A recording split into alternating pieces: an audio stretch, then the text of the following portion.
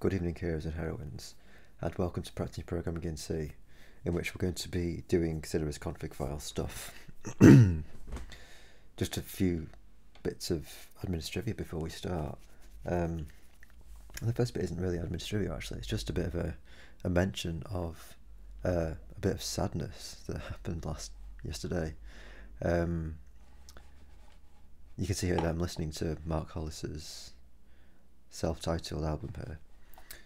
Sadly, yesterday on the 25th of February 2019, Mark Hollis died.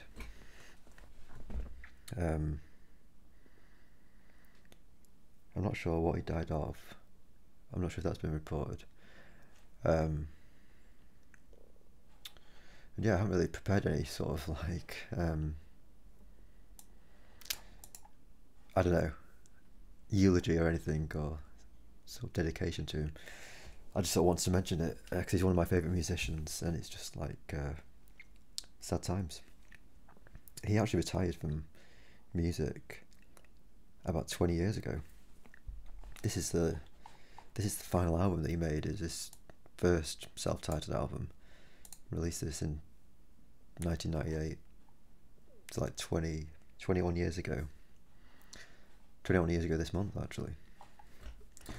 Well, recently I think he did one piece of music for the soundtrack to the TV series Boss. And then that was it. So yeah, I just kind of wanted to mention that because he's one of my favourite musicians.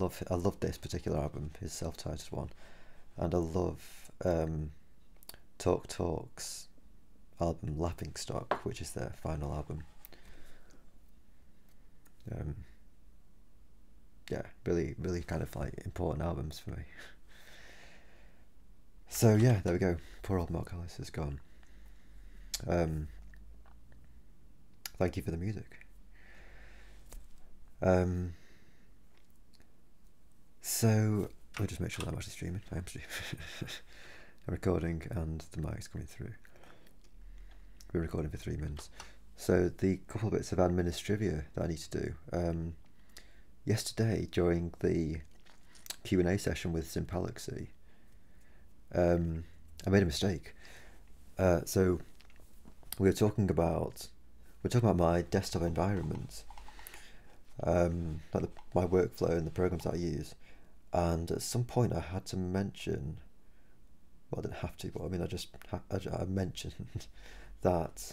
mentioned that the window manager I use here is Fluxbox, and then I mentioned about the window manager that Martin's Mosaico showed me at Handmade Con. This was his preferred one. I think he's since moved to a different one now, but yesterday I said that the window manager was called Awesome, and that was wrong. The actual window manager that Martin's used at the time and showed me at Handmade Con was called i3, so I just wanted to sort of make sure that was corrected. So that was Administrivia Part 1. Administrivia Part 2. Oh yeah, the video quality, right. I recently had to kind of redo my OBS config. I essentially realised that it stopped working. Right, OBS would sort of just crash, and it seemed to be triggered by. Did I mention this on stream? I can't remember if I mentioned it. It was sort of this crashing bug seemed to be triggered by an update to System D. So whatever happened in there seemed to trigger this particular bug, and it was just like OBS would launch and it would just crash straight away. So I kind of tried to move the config out of the way so I could just like start with a fresh config, and that fixed it. So it worked with a fresh config. I was planning on trying to like merge in my old config with the new thing, but I just ended up sort of scrapping the old totally and just redoing it. So I redid it, but I did the settings wrong. I did like the video scaling and the canvas size wrong. So the recordings ended up being 1080p as opposed to 1440, which we usually have. But I've now corrected that, so this should be fine now. And hopefully Twitch is also receiving the stream okay, because we realised that they can only receive at 1080p. So with a bit of luck, this is being scaled down for the stream, but the actual recording should be being recorded at 1440. I think that's it. I think that's all the administration. It's on with the stuff. Yesterday I started, did a couple of streams yesterday. The first stream was entitled Inclusion Rules, same as this stream. You can see Practising Programming in C, day 149, Cinera, config file parsing, inclusion rules. We're on day 151 here, and it's the same title. I'll just explain what I was trying to achieve, what I did, and what I'm going to do now. So what I was trying to achieve was basically get the include file, including the permission stuff, to work. And my thinking was that I'd basically be having to create a little sort of rules array, essentially. So you know, like how I'm pushing stuff on, so I'm pushing tokens onto the token things, and I'm pushing like groups of tokens onto the token set, pushing strings onto the tree, pushing scopes on, you know, all that kind of stuff. I was thinking that I'd need to be, for these guys, I'd need to be pushing some rules onto an array, like the other things. And I was thinking that I'd have to somehow communicate, somehow store in those rules what type of stuff these are, right? So I was thinking I'd have to store the fact that a person is a scope, that a medium is a scope, that a project is a scope, and that a default medium is a string. Right, I was thinking that that's what I'd have to do. So essentially, in order to kind of facilitate that, I created this array of config type fields. Right, I created this thing. So all it does is it just kind of it just marries up identifiers with field types. Right, config identifiers with field types. And that itself, I was thinking of, what was I thinking of doing with them? In fact, I don't think I was thinking I wasn't thinking of doing anything special with those, because they're already in this struct together. So I'm just using an array of this struct. So I was thinking I could pair them up here globally, and then wherever they get used. So, for example, in the init typespecs function, I was thinking when I push a typespec field, they could use those config type fields there, essentially. Right, so there's one example, and there's that. So they're both pulling out of that array. Then I was thinking when I come to do these rules, I would push on the rules by indexing into this config type fields to grab the type and the ID, essentially. Because for some reason I thought that was going to be necessary. I thought I'd need that information, like what these guys are. But I don't think I do need that information anymore. I mean, there's a bug,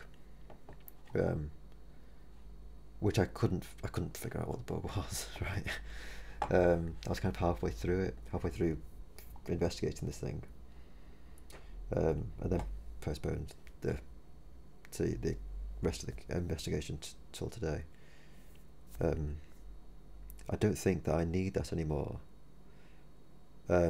So I'm going to revert all of that and just make the rules only using these fields just as the identifier. Now the reason that I think I can do that is essentially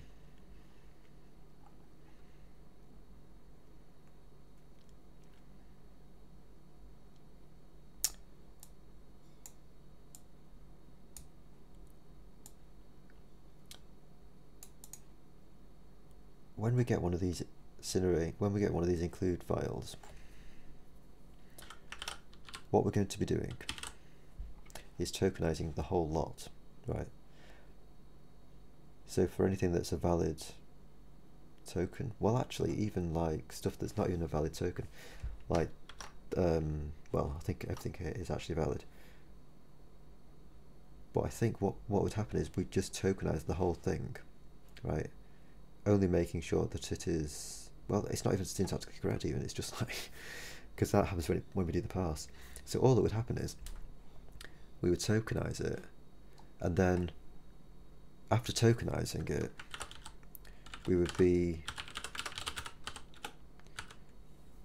down here. So we call this tokenize function. We'd be given a set of tokens back. Bearing in mind that before we actually do the tokenization, we will have to, well, I mean, it could even be after, honestly, it doesn't matter when we do it, I don't think. Or does it? Yeah, it doesn't matter if you do it before or after this call. Essentially, what would happen is we'd have to, first of all, parse the rules, right?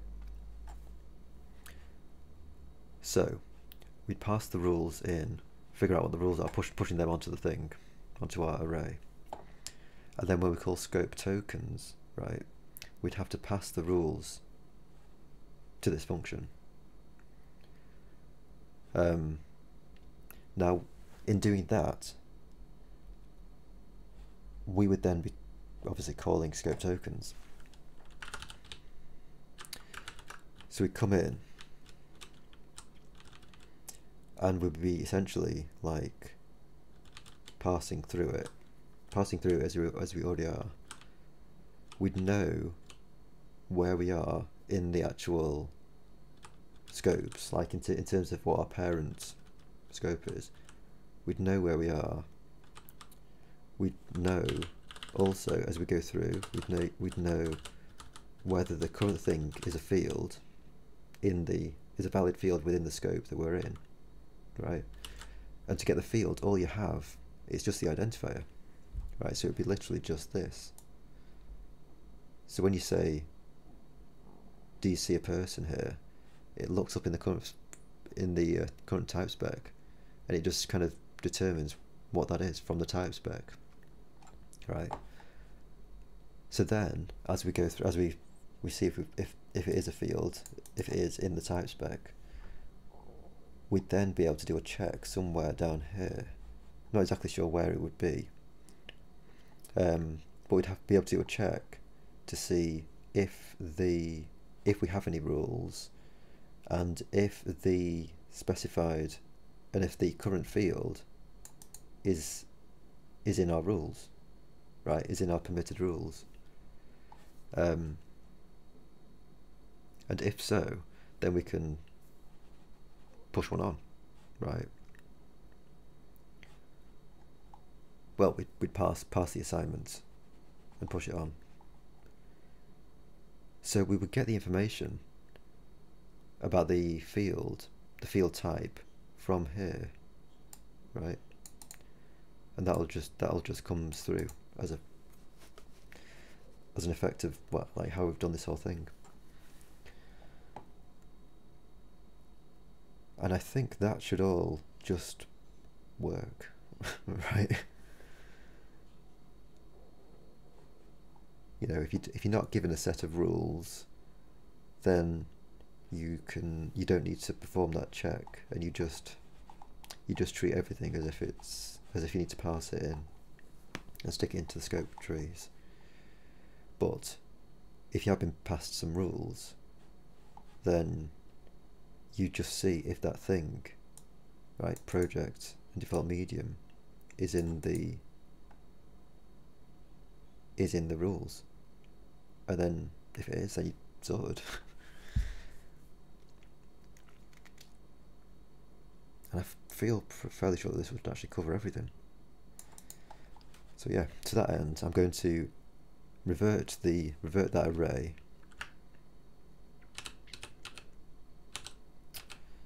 where is it? It's above here, isn't it? Yeah, I'm going to revert this array, and I'm just going to create the little rule struct and make this thing parse. Parse these guys and push these rules on. Right, that's all I think we need to do. We don't need to marry these guys up because we get that information from that get field call. So let's go early. Let's go early, 32 hours. We're going to go back in the past here, guys. 32 hours ago. Well, it did build. And it ran. That's perfect. Also, it's kind of a bit of a cheat that I've worked out another way to do this thing. I think I've worked out the better way, or the way that's appropriate. But it would have been kind of cool if we could have worked through that stuff and figured out what the bug was. But I suppose we'll have more opportunities to do that in the future. Oh, I'll tell you what, actually. This has changed completely. Yeah, right, so I don't exactly want that. Fuck. Wow, really? So that was 32 hours, so that was... No, 50. Let me go back. Let's just try and go back 24 hours. That builds. And that tokenizes in the same way. Does this run? No, it doesn't. So what is happening here? Is this because the init type specs is doing that? Yeah, it is.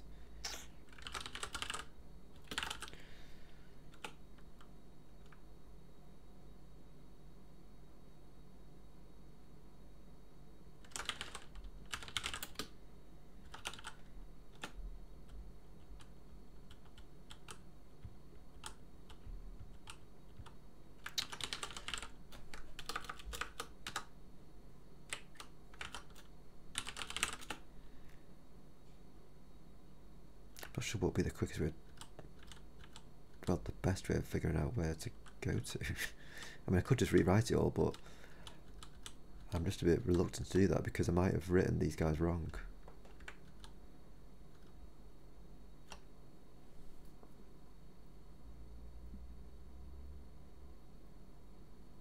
Let's just undo.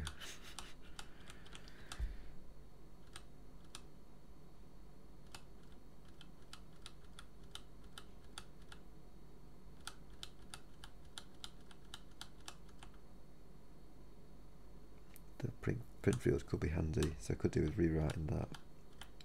Print type spec would be calling that.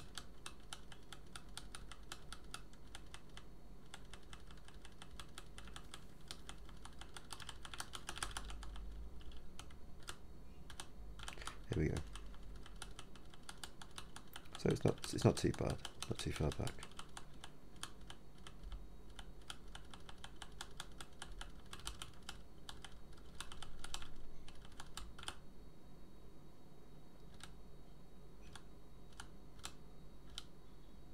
So yeah, that's it. And then you just delete this struct, that array rather. Yeah.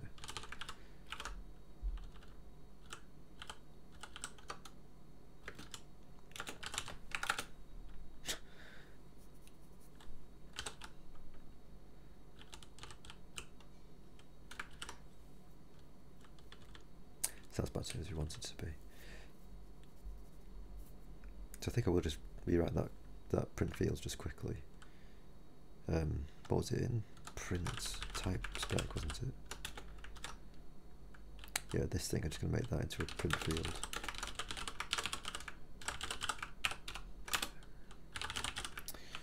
Config type field.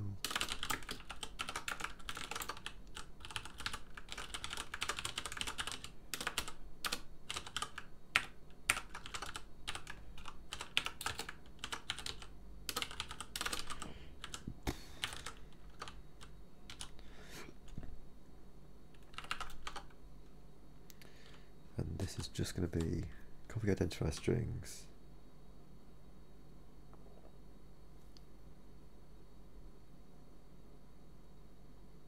I don't think I'd made a mess of this function.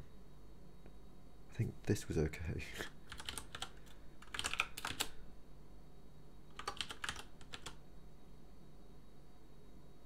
Field type names, yeah.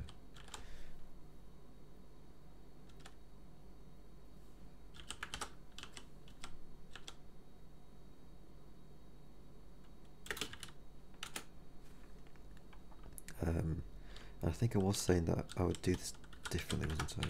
Doing it like that.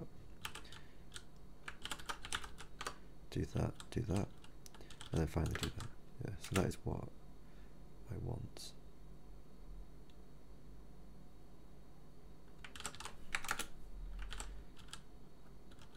Let's just, do I call this anywhere?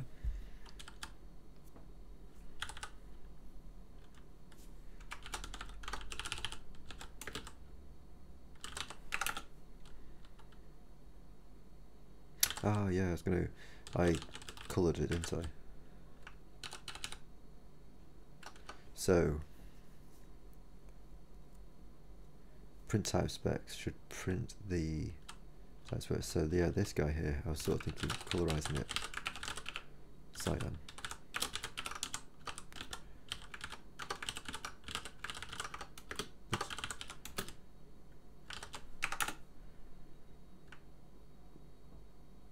Yeah, that's what I was after.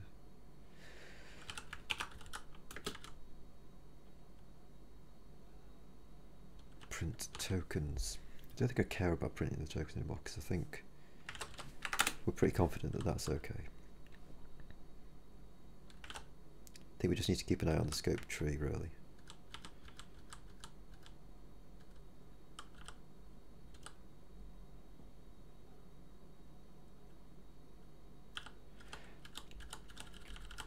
Yeah, okay.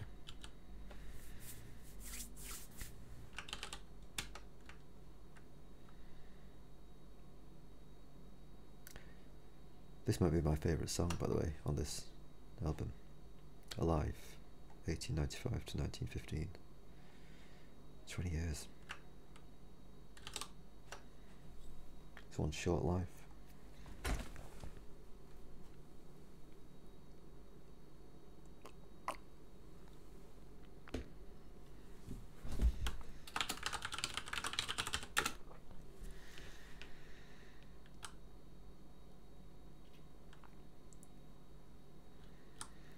So this is going to go, actually, isn't it?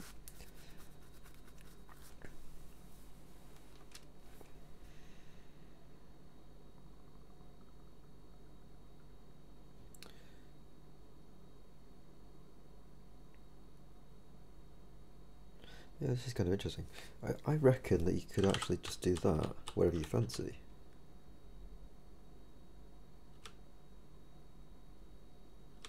I mean, there if you want, probably.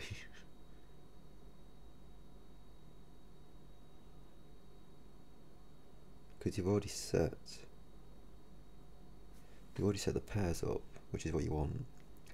The token set is just the full-on set, and we're never passing t to anything here. So I think this would be a reasonable thing to do. Just double check. I mean, it's not really that important, but it's just a bit of a it's just something that we have to do. In terms of, you know, just iterate, moving through this tokens array.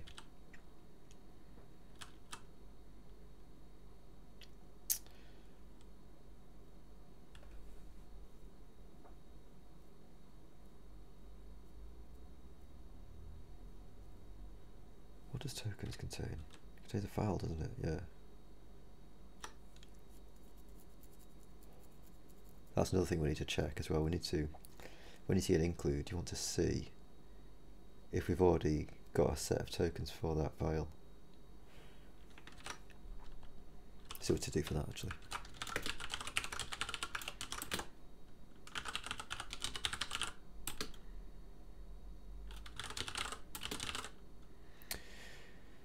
Deduplicate include files.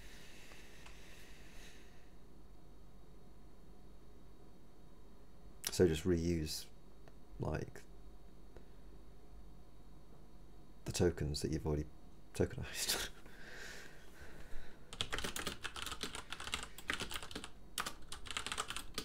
Well, it's kind of like you just pass the tokens to this parent, to this scope tokens call. Yeah, and interestingly, you can have, yeah, you could pass different sets of rules though. So that's kind of cool. You can use the same tokens, right? But if you set a different lot of rules on the include, I mean, you probably won't want to do this because it's a bit weird, but you can set a different set of rules, and then it gets included differently somewhere else.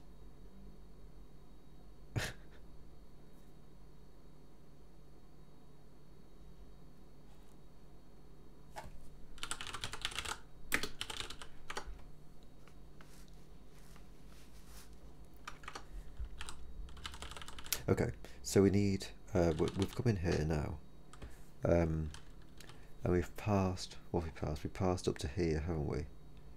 And then we should be expecting an open brace or a thing.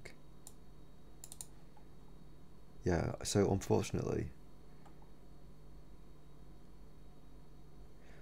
I mean, I sort of feel like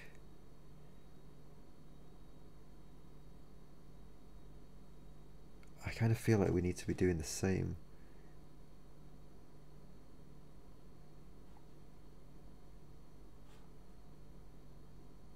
Essentially a loop within this main for loop, which kind of feels a bit sketchy to me, because you could end up in a situation where somebody's forgotten to put the closing scope, and if you're still iterating within the interior for loop, could get dicey. Maybe not, I don't know.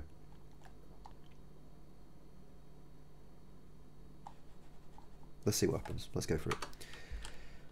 So let's call it parse include rules.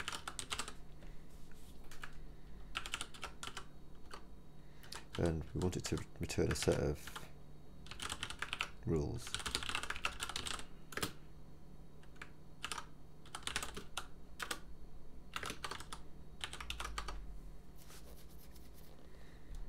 So rather than departing the assignments, you just do that.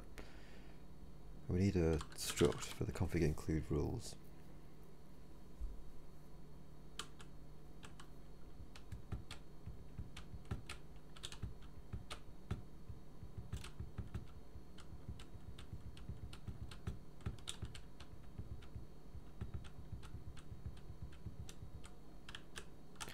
I mean, maybe the tokenizer actually needs to contain rules.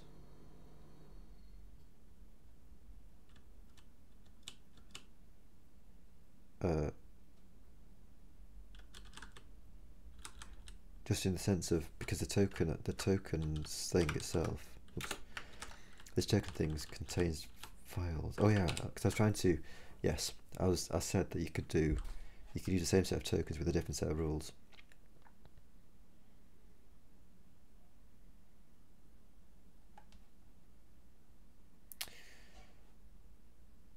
Essentially, what I'm thinking here is how do you initialize your rules thing?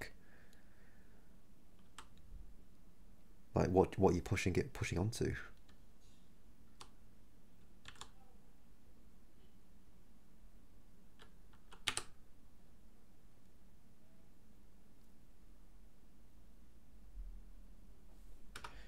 sort of seems like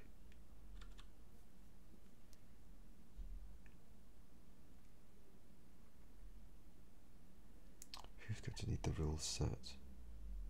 You know, if you've got a rule set, I know it's only going to be this current function actually, scope tokens. It's going to need the rules set.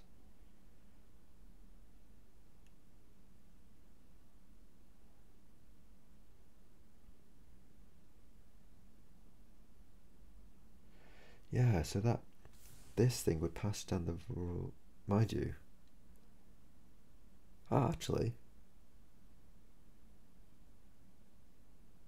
yeah, just don't bother pushing it on at all. So it's not really a push as such. It's just you just initialize a set of rules, right? And then you pass that like so. And then once it's done, that's it. The rules are no longer applicable to anything else, so they can just disappear.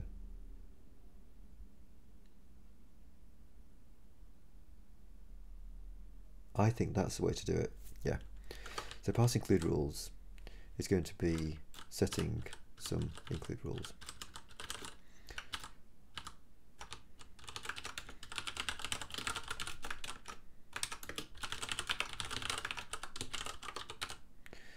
So it's going to be, well, it's going to be a rule, isn't it? It's going to be a number of rules, but it's going to,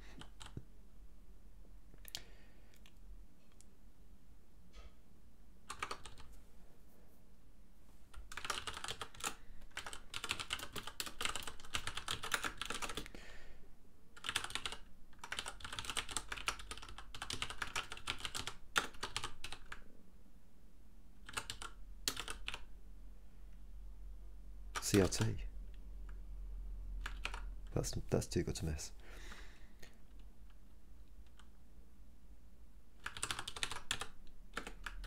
Right, we're going to do a null first of all. I think we might need a null, but we might not need a null. I'll see as we go through. I'll see if I need to check that.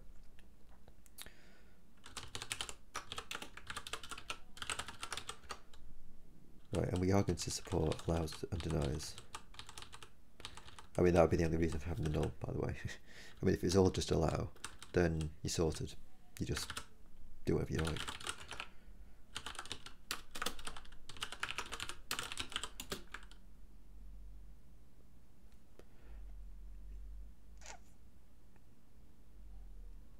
I want to use the word scheme.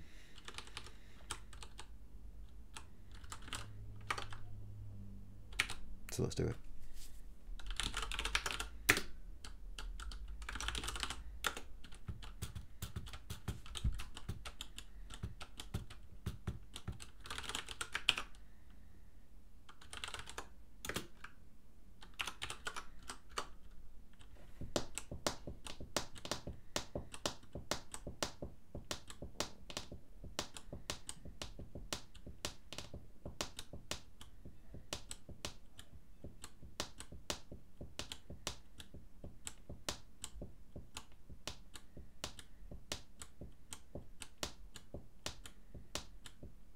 That's fine.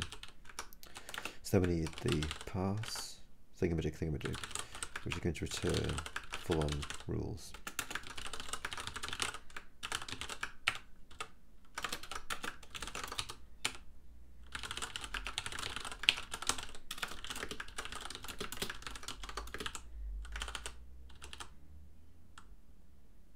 Oh, oh, it defaults to an int. I didn't realise that it defaulted to anything.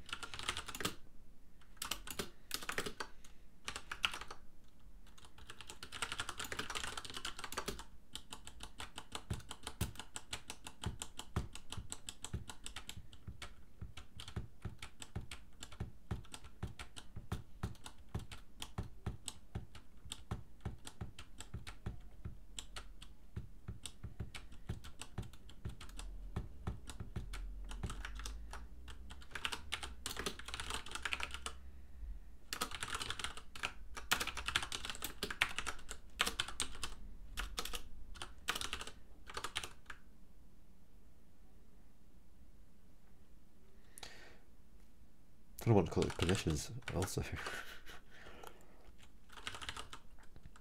Let's stick with that.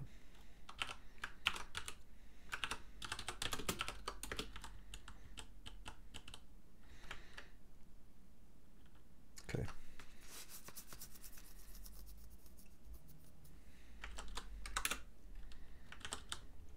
Yeah, because I'm not departing that thing.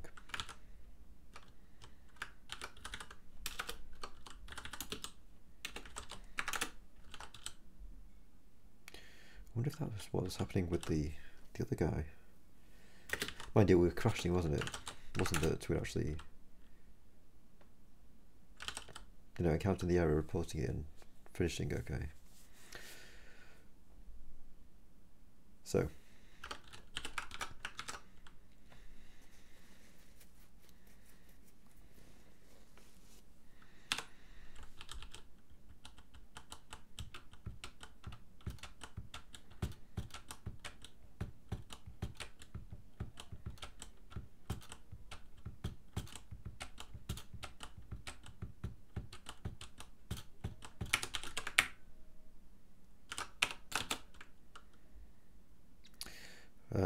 What is it? Token is. If token is token semicolon.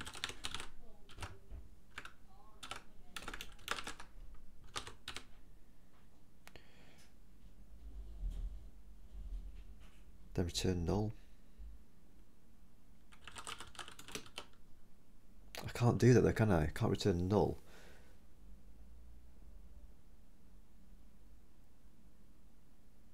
Well, I mean, I suppose I could just return the result, couldn't I?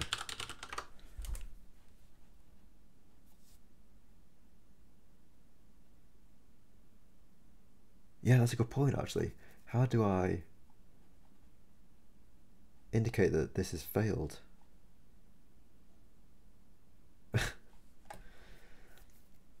Yeah, I need a way to do that, which is unfortunate.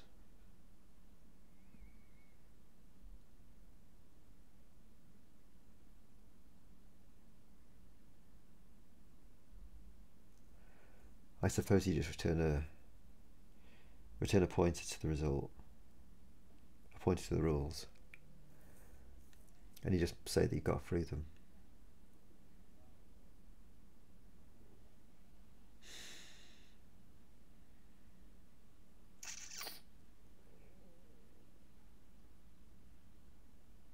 Oh, I don't know. Let's just do a bool success. It's a bit cheesy, but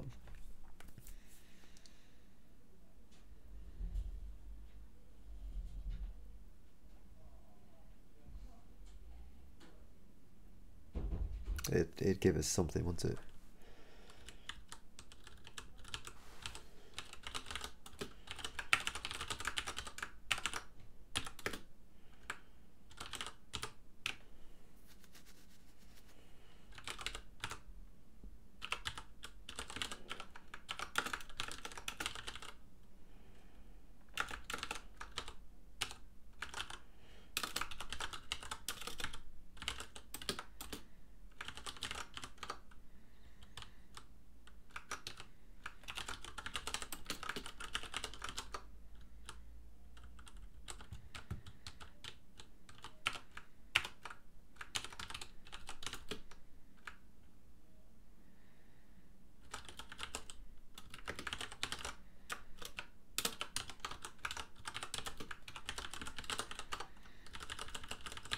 I don't do this very often, really.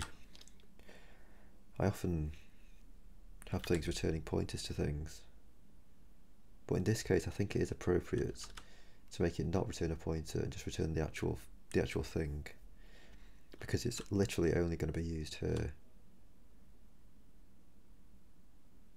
and then we're out of there.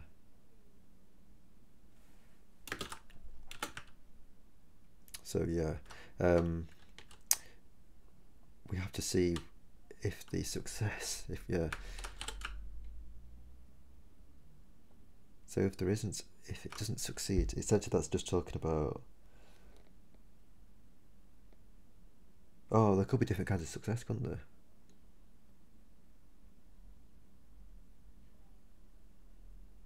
I suppose we could just sort of say syntactically valid.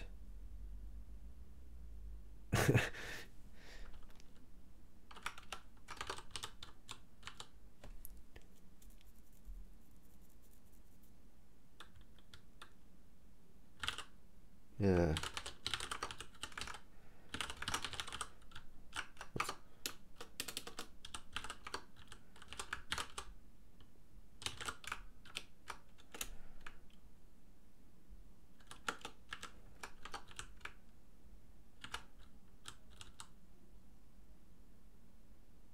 Well, actually, if it's not valid, then we just say it's syntactically not correct, and we're out of there. Free scope tree, yeah. Syntax error. This is what we do.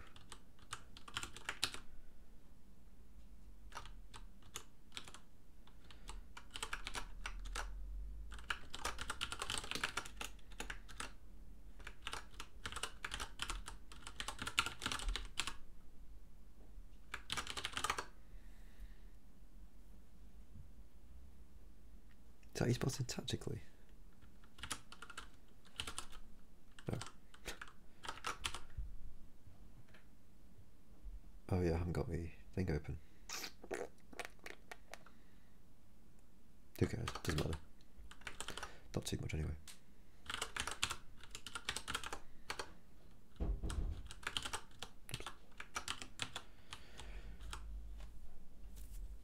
So if a token is an open brace,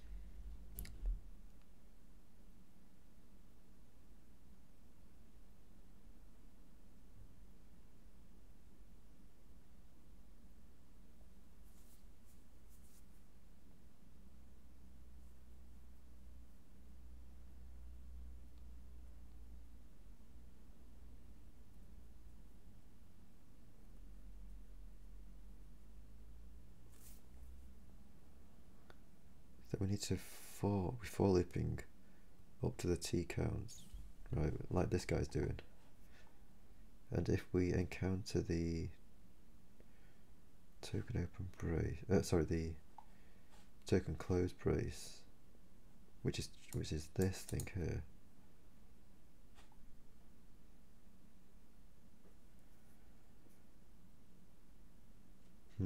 I mean, we're essentially rewriting scope tokens here, actually, aren't we?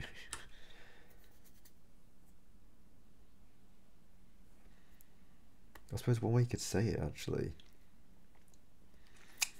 you're only going to have rules, right, if you pass in the include. So you could also sort of say,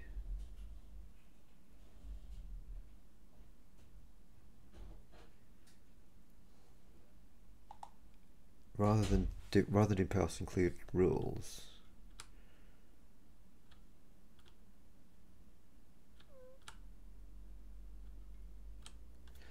rather than calling pass include rules here,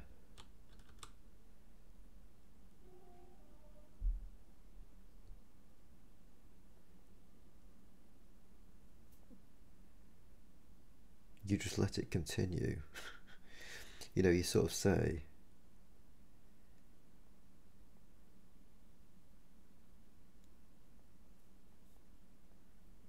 oh no, you couldn't let it continue, could you? Because you need to be able to pass those rules. Well, I guess you could sort of.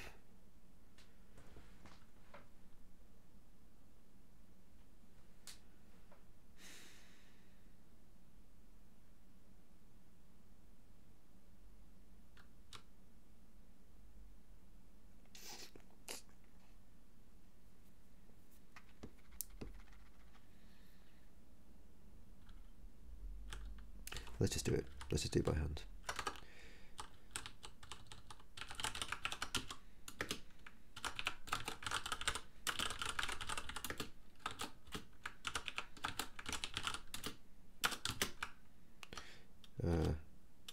Yeah, and I don't actually have that to do, so it could conceivably be a while, but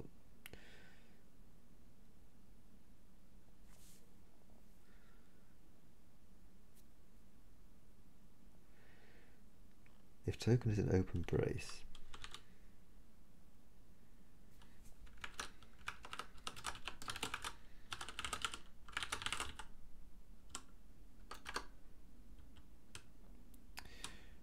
Yeah, I mean, we could just do that in there, couldn't we? If we want to be a bit fancy about it. Could we do that? Yeah, it seems like I could.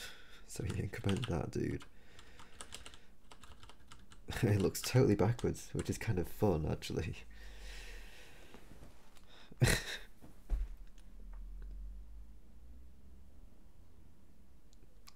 Let's not do it that way, because it just looks too silly. You want to be explicit that you're actually incrementing that there. So if it's an open brace, then for that, you want to be expecting so you want to set the token.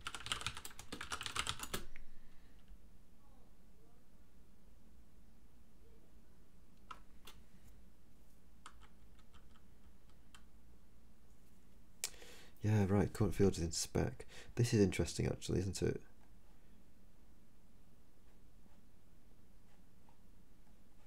I mean, I guess we could do that and, you know, do the actual full thing. Wow, this is weird. I've never used the mouse in Thingamajig before. So if current field is in spec,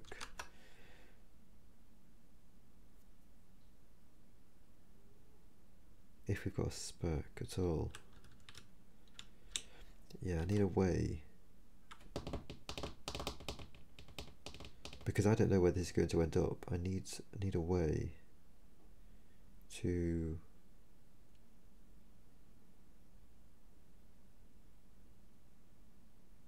well, actually, maybe it doesn't matter, actually. Like, even if they put some bullshit in this allow. Oh, well, actually, it's allow. It's, oh, that's the point, yeah, it is, isn't it? So,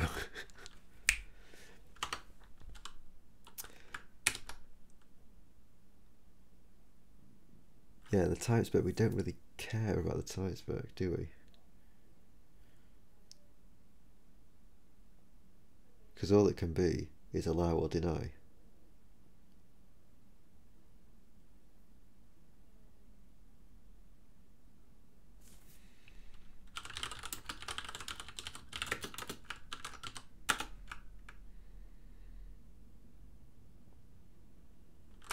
And we want to expect. So where is it? Expect token. So we're expecting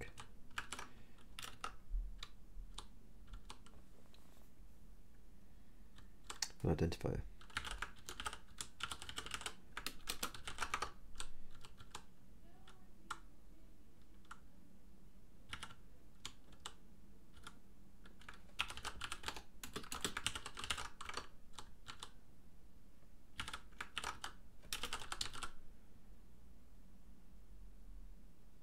Yeah, it's a bit unfortunate that I return the result. I'm not going to use it, but that's just how the cookie crumbles, isn't it?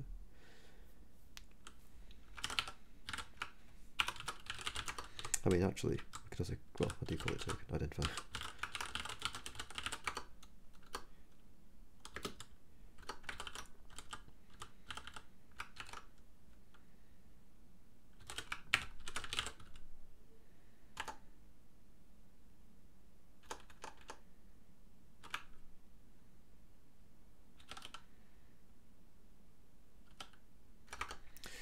How do I do this now?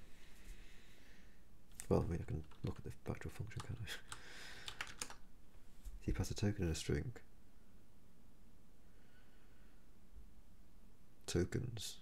Oh, it's passing the entire token to it.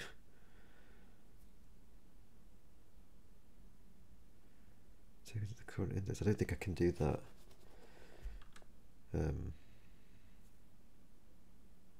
Because I'm increment to pass the current index.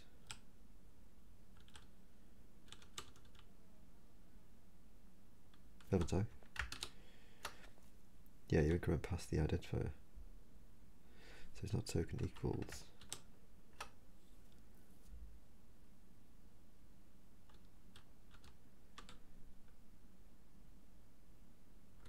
What are the matching functions?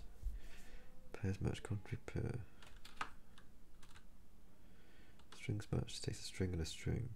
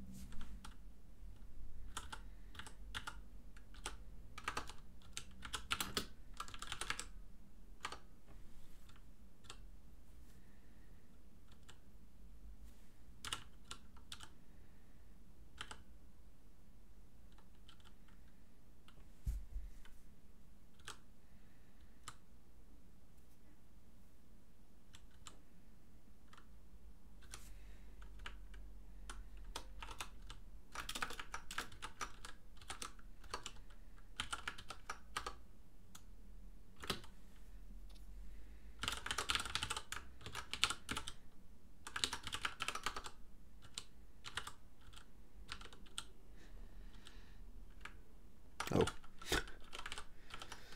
Strings match LV0. Passing the token. Oh.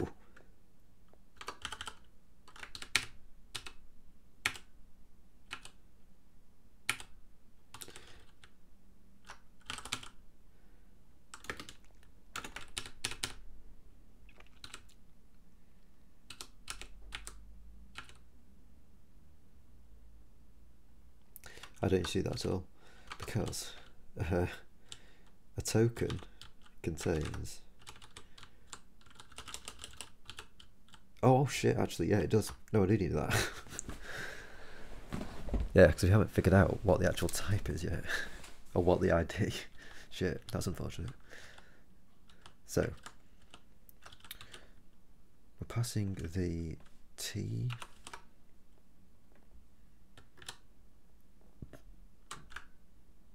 What was it? ID? Type. Content. That's what it was.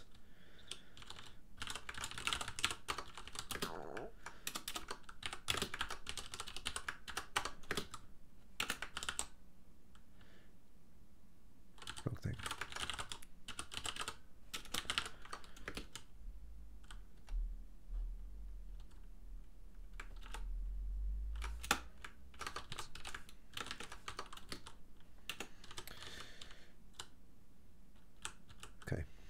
Blimey. It's strings match. Yeah, this was it. That's why I needed the null. It was like, if strings match that, and the current rules thingamajig is set to null, then we can set the rules type to be allow, essentially.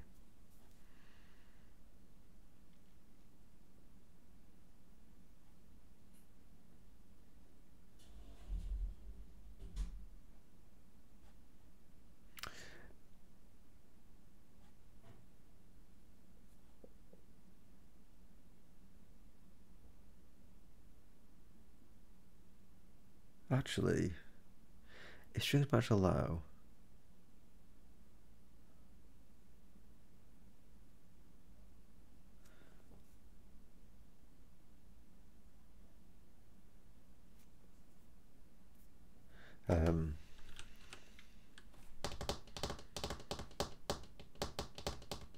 This is another way it can fail, actually, isn't it? So it's not syntactically invalid. It's just that it's... Jesus. It's just kind of typically, you know, it's pertaining to the type, the include type. It's just invalid in here.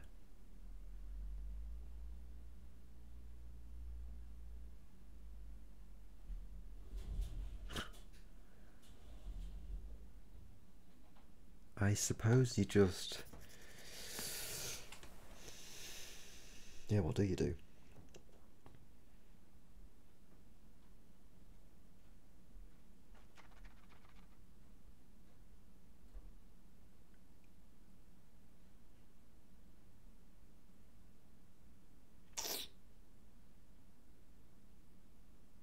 Yeah, I'm really not sure.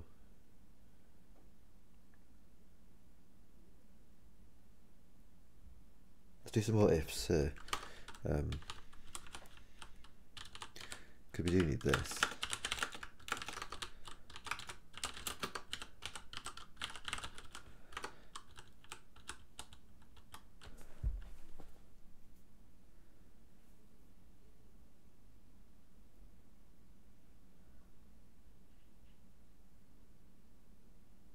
Then I suggest we depart the assignment.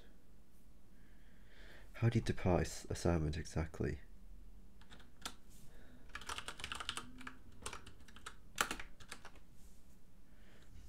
So if the token is an identifier, or if the token is a closing brace,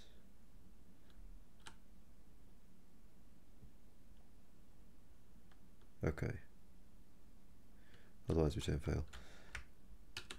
Perfect.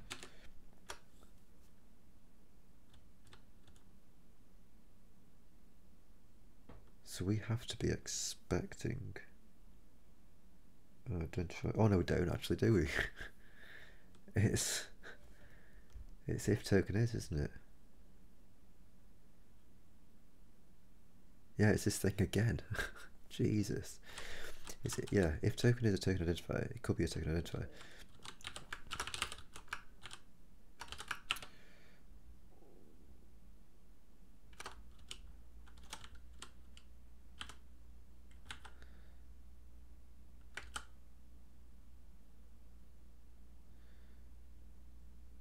Token is T, token identifier, yeah. And what is that exactly?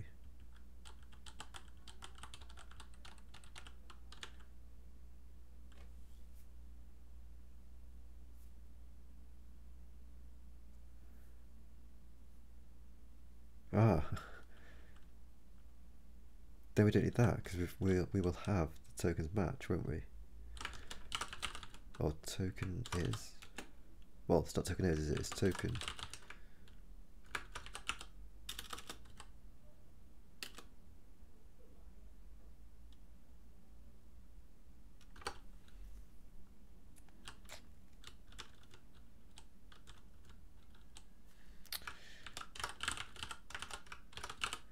What was that match function? Strings match. That's the one that I just did, wasn't it?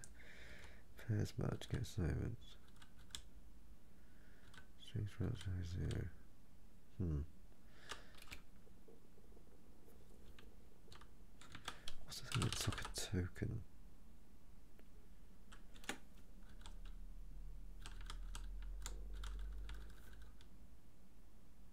Token equals. Yeah, right.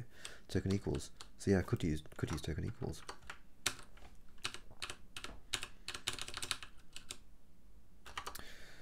So if token is that,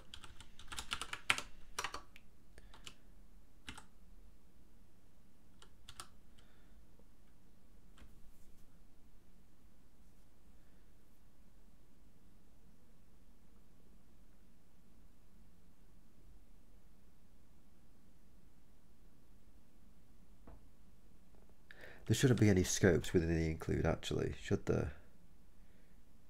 You know, so we should only find an identifier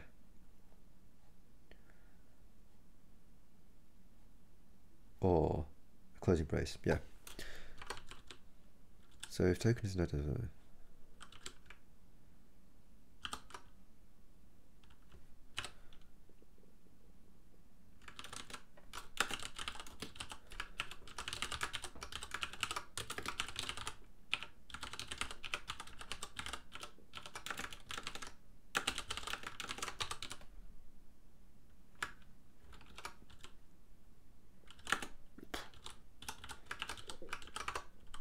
okay. So that's going to be syntactically invalid. We hit an identifier. If we hit a closing brace, then we get out of there. So if token is an identifier, then we say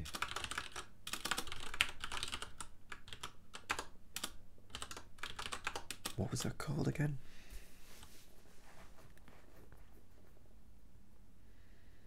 I thought it was matches, wasn't it?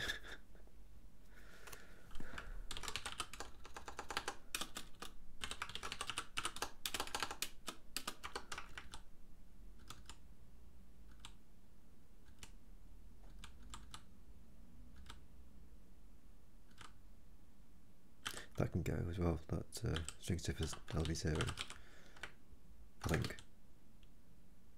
Yeah.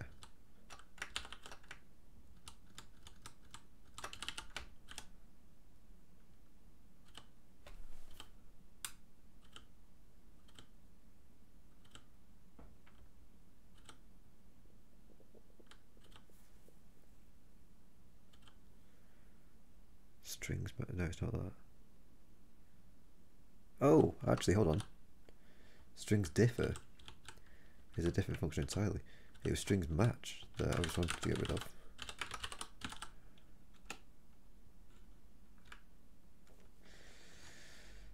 It was this guy that I was wanted to get rid of.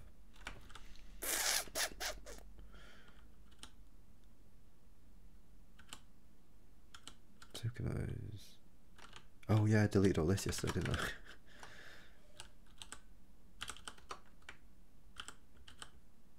Token equals.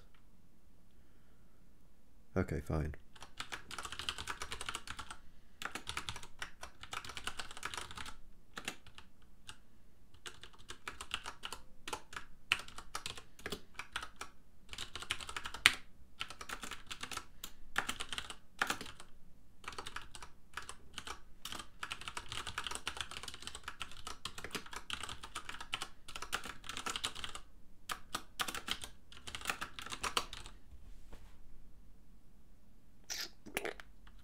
Yeah, I don't know what that would be exactly.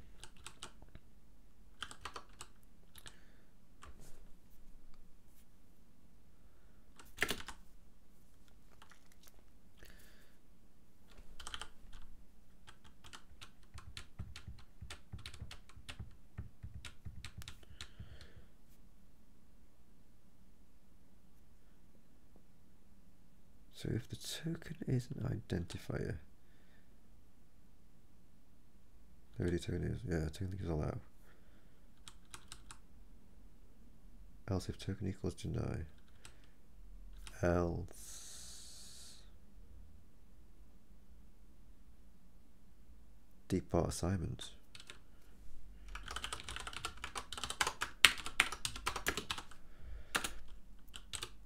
And we could warn as well, couldn't we? So let's do that.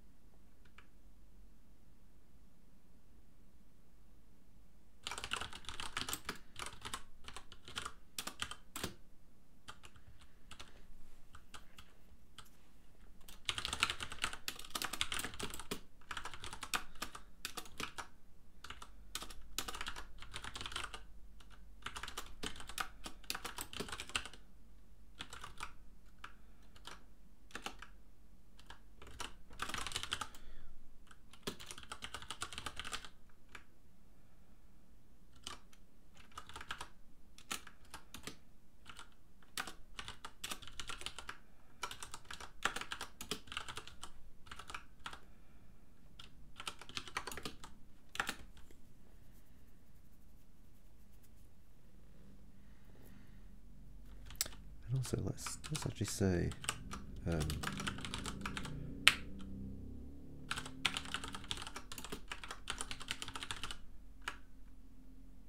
this.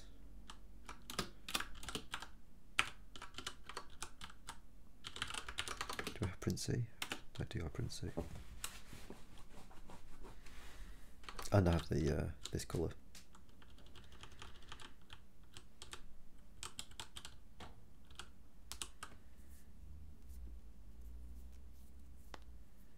Also, we have the tokens, so we could conceivably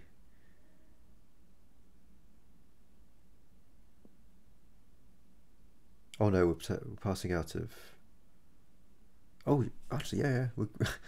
So we could use the file name from this guy.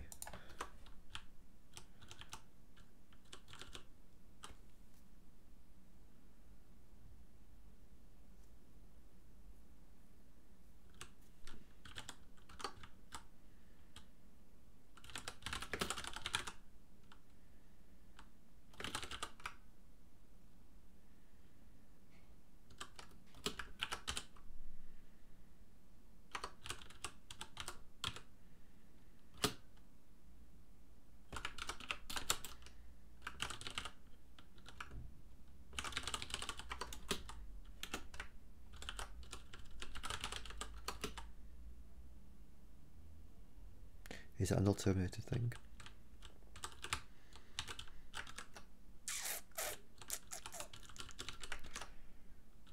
Yeah, it is.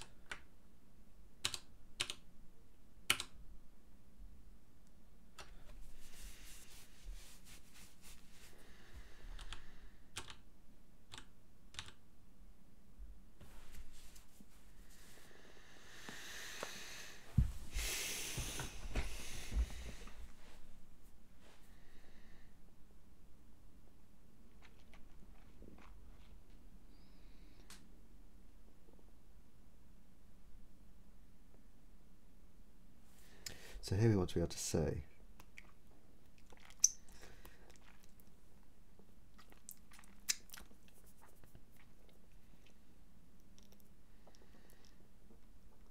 bail, basically, is what we want to do.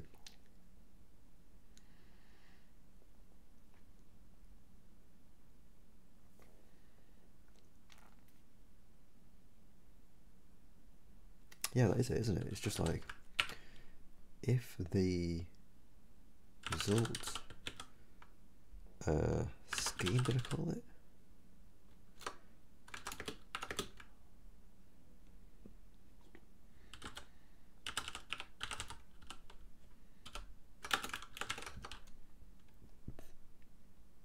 Then bail.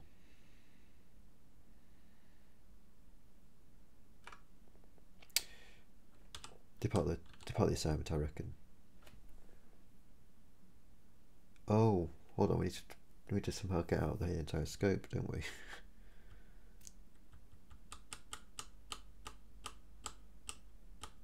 Ah, that's unfortunate.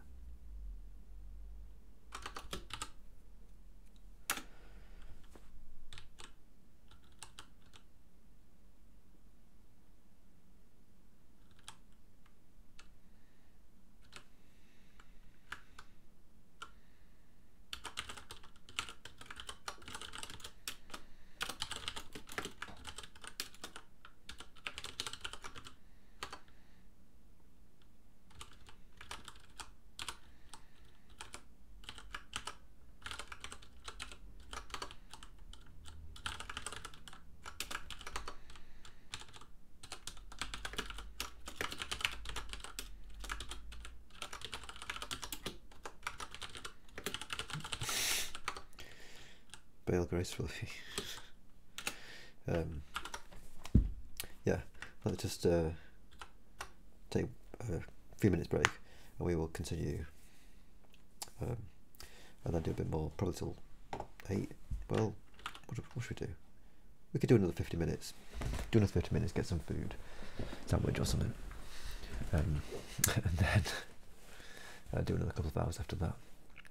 So yeah, bear with me, heroes and heroines.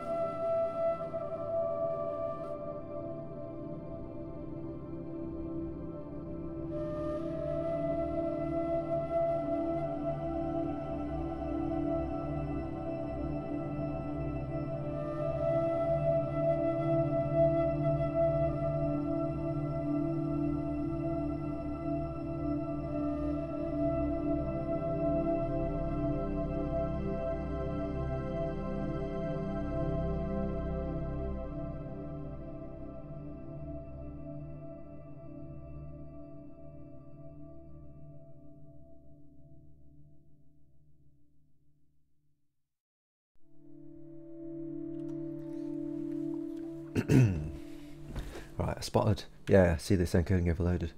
Let me just have a quick look at this at my settings. To change. Oh right, okay. So probably won't be able to change anything.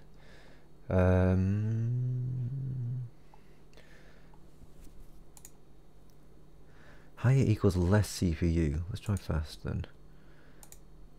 And main. I can't remember what we used to be on. You see, so. Yeah, I mean, it sort of looks familiar. I'm not sure whether we were on the rate, what kind of rate control we were on. I don't know what ABR and CRF are. Maybe that'll be fine. Because when was it? I think it was just when. I mean, this is the normal scene. Let's just switch over here. Let's switch back, and that was like that. I don't know. Who cares? Does not matter. So a couple of ideas. Remember I was getting all like getting in a tears about returning stuff. I'm going to change this to make a config include rule.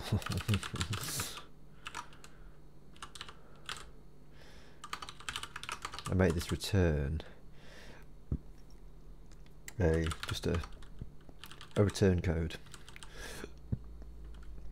So it takes the rules in like so, point it to the rules. It doesn't return the rules at all. It's just going to be pushing onto the rules when we get there. So syntactically value equals a true. We return the I guess I'll see the results. Well, actually, no, it's not going to be that anymore.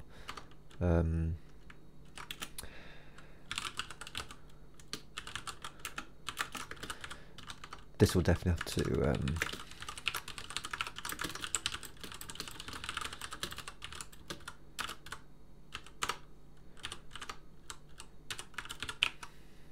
so we can have success, we can have syntax error, and we can have, so syntax error means that the outer guy will have to bail, just completely bail. RC syntax error. We can also have an invalid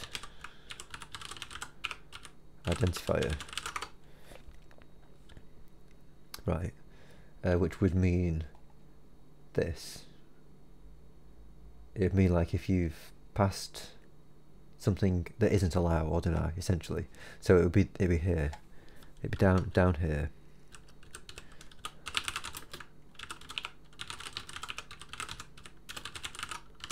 It'd be that. And then the other thing would be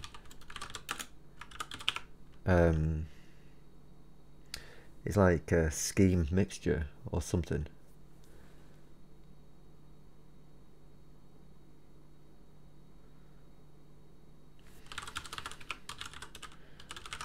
Right, and all that means is here, right?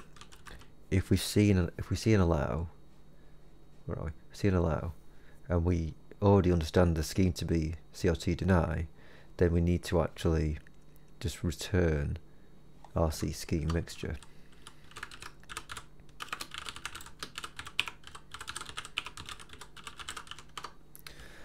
Similarly here. Right.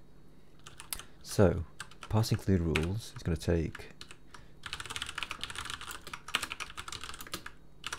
I mean,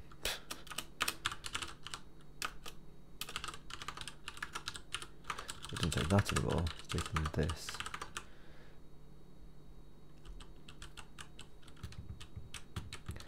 And then it'll be kind of like switching on the parsing include rules.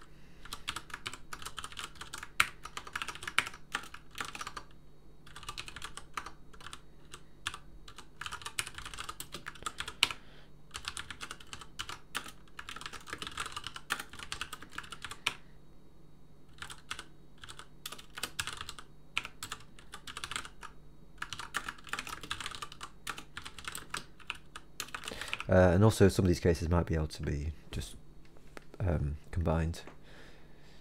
So the RC success, RC scheme mixture, RC syntax error. And what was the fourth one? Invalid identifier.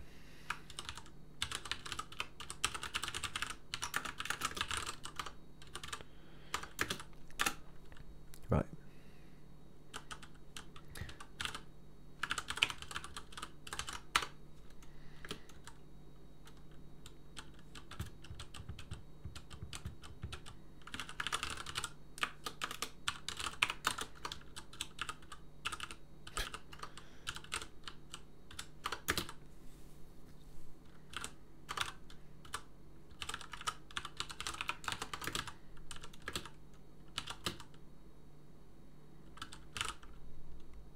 Syntactically valid, so we want to return RC syntax error.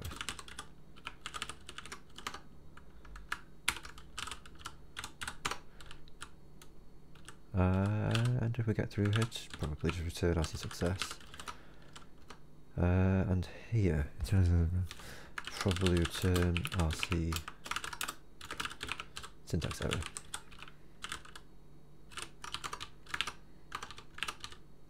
Spell error with one R twice now.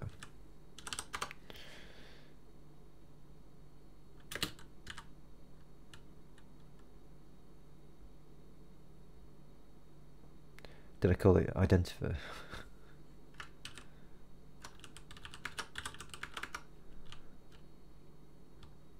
RC invalid identifier. What is it saying? It doesn't. Oh, right. Yeah. I see.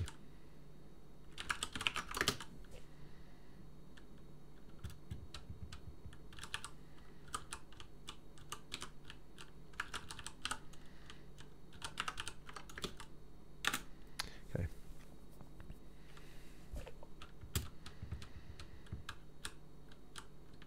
So yeah, I think that should be fine. Pop that on there just for now. And this stuff down here, tokenizing and scope tokens, that's going to happen within the success case. The basic idea here is that upon seeing an include identifier, we pass in its scope. Tokenize. I think we covered all of that, I think.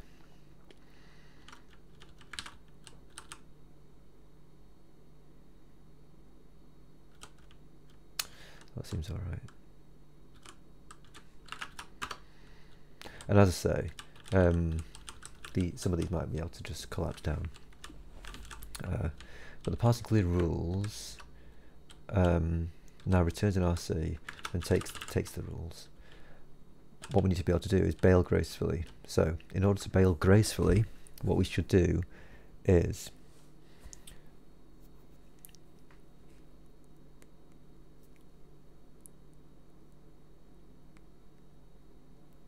the following.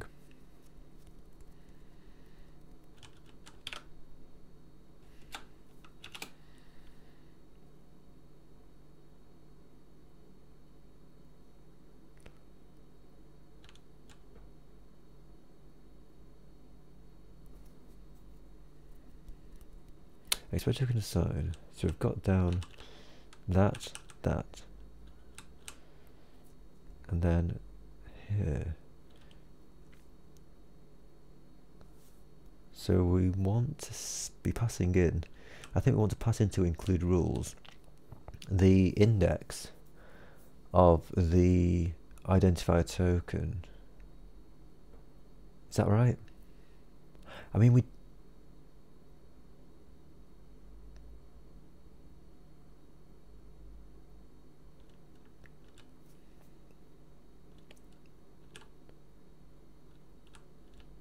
feel it. So expected to sign, yeah.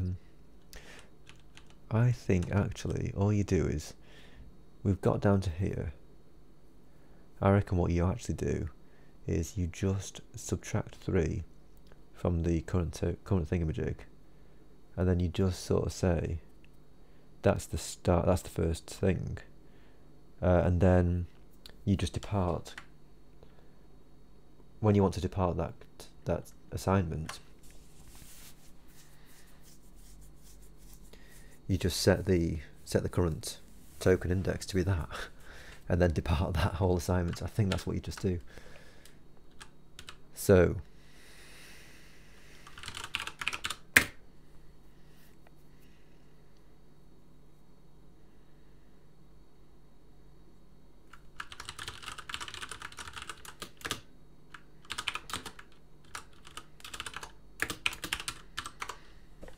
right, I think that's it. And then when you want to depart, when you want to bail gracefully, what you do is you say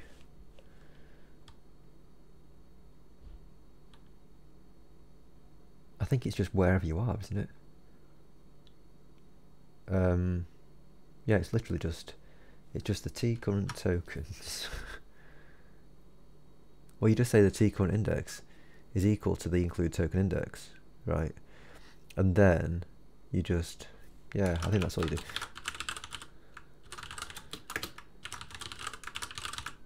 Oh, actually, yeah, include token index is kind of what you want. And then you want to depart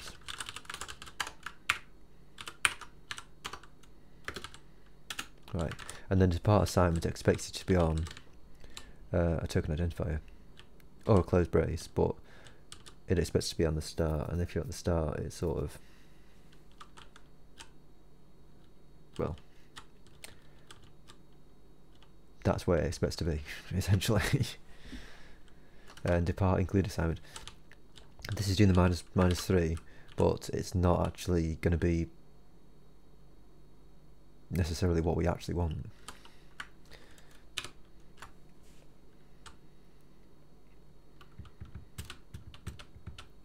I mean, you could sort of have a depart assignment. You could actually say, you could have a depart string assignment that takes the include token index. Sorry, depart include assignment that takes the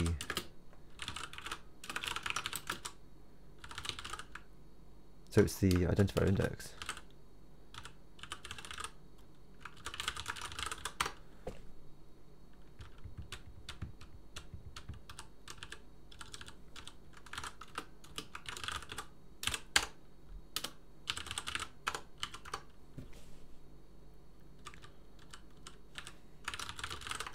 The include identifier token index.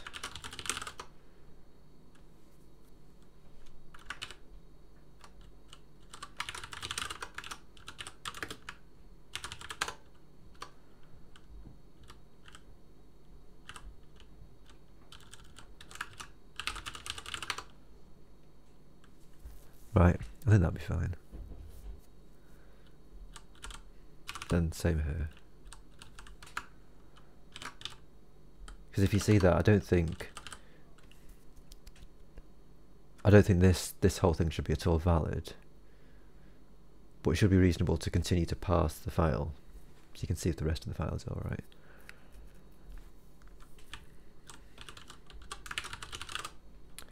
And this is invalid identifier. So yeah, if it's not an allow or deny, then you just got to get out of there.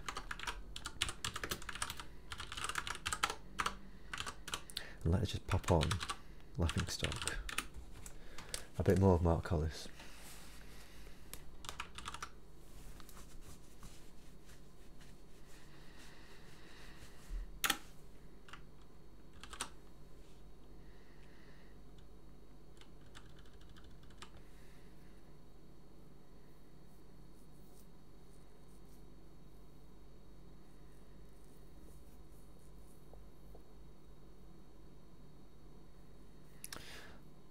The unfortunate thing is that this is a bit sensitive to where parse include rules gets called, so I might have to be careful of that.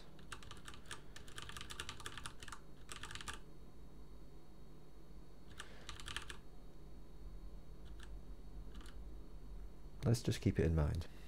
We might be okay, but let's keep it in mind. Also, what does this do? Does this actually, can this return a syntax error? Yeah, it can. This can return a syntax error.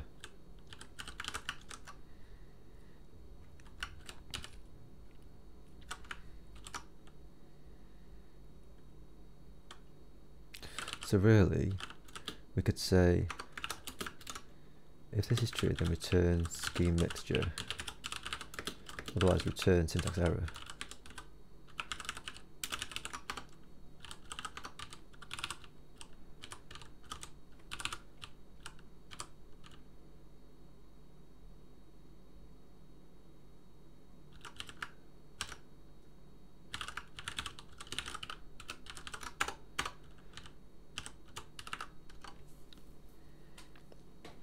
Right. And then what do we have here? So this is for that, if identifier, so we're expecting that. Otherwise, if it's closing brace, otherwise we return a syntax error. And if we return a syntax error, we're just getting out of there anyway. So we can't continue. So we know that we don't need to do anything special with departing the assignment.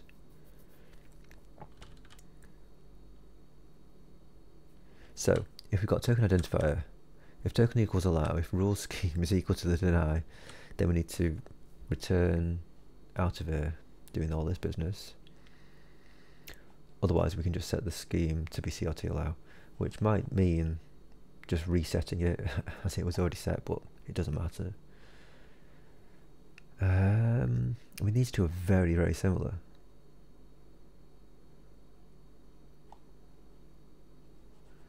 They seem like prime candidates for compression-oriented programming.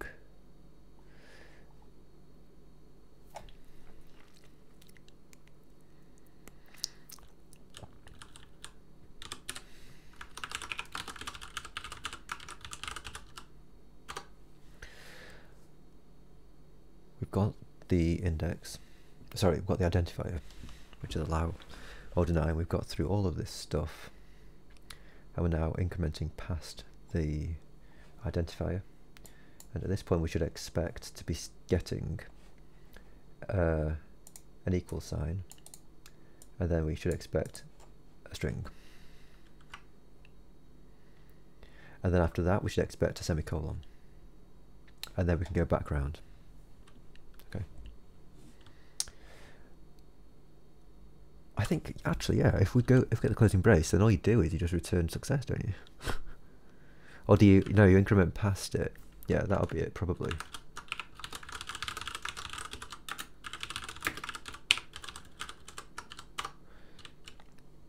So here we go. So we want to be expecting, just pull one of these dudes up.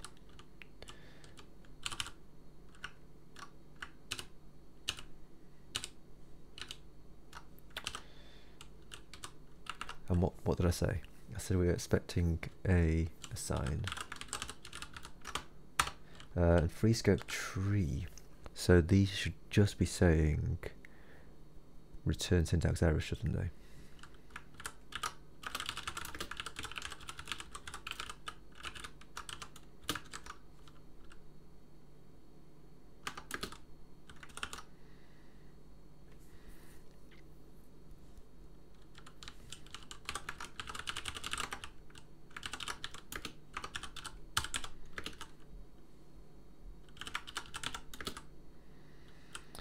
So, we've got token assign, syntax error. Then we want to be expecting a string, right? And here, I think we just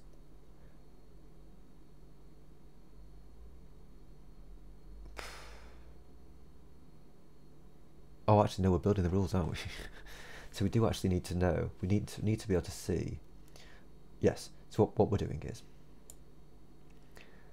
we pass in this string. So we're going to have this string. We need to then go through all of the fields. Well, we need to actually pass out of the string. Well, we need to, well, right. For this thing here, we're going to have one single string, which is going to contain person. For this thing here, we're going to have one single string, which is going to contain medium. And then for this thing down here, if I'm pointing at the right thing, we're going to have project. Well, it's just going to be one string, right? So it's going to be a string that contains this and all of this stuff, right? So we're going to have to actually parse out of this thing an actual rule.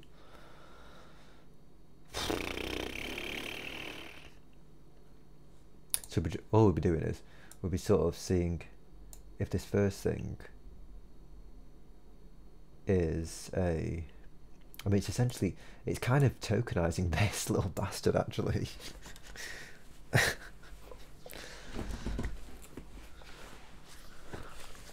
Although I'm not going to actually tokenize it, because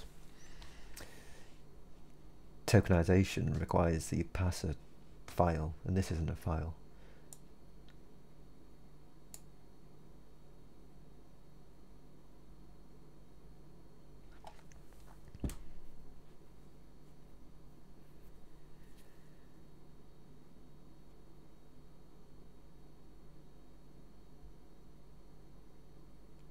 Yeah, it might not be worth changing tokenizer to support buffers.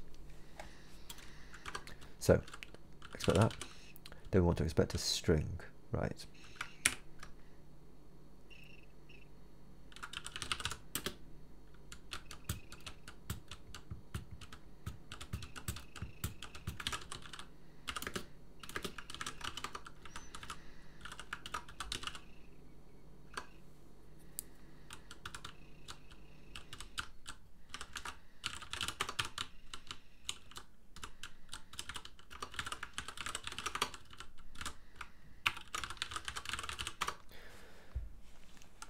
If we've got here, then we want to essentially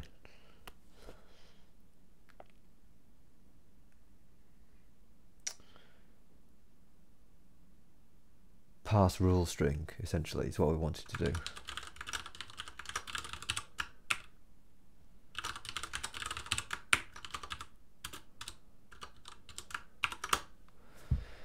And we're going to be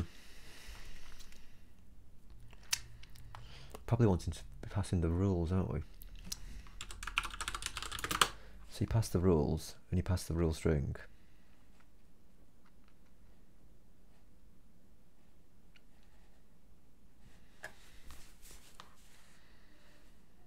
And that guy just does its thing, I suppose. So if we get there, we've got the string, and then we should be expecting a semicolon.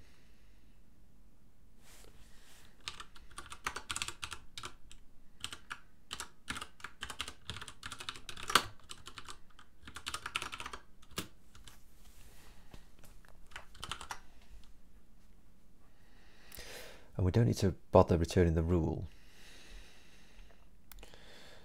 because we don't care about it. All we care about is setting it.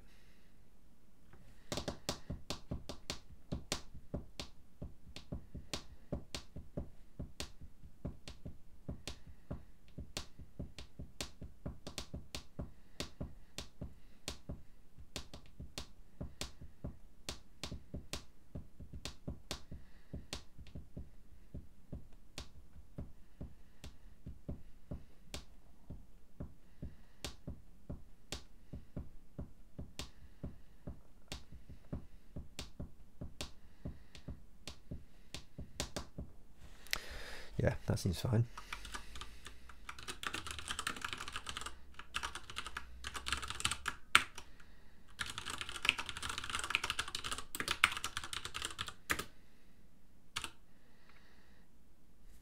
Yeah, we can pass the old token, can't we? It doesn't matter.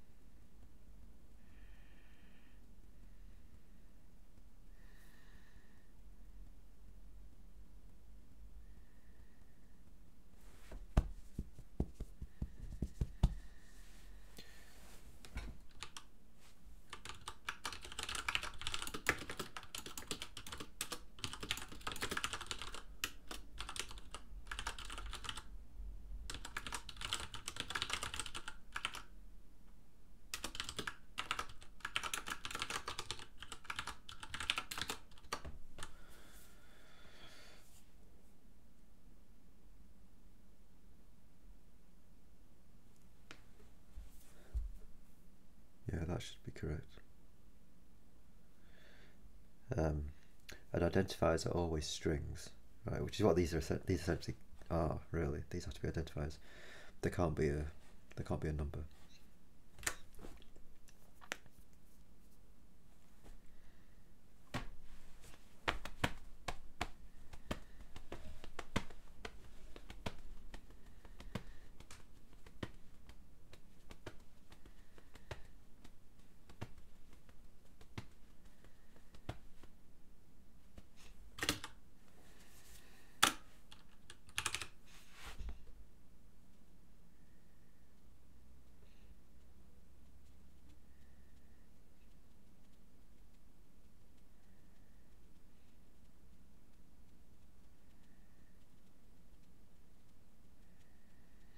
Again, I'm sort of tokenizing, right? I do have a choice actually. So this is something that I saw Martin Cohen do. So in a tweet that he recently did, he had this syntax which is like this. I'm not exactly sure what he's up to, but I think he's making a language of some sort.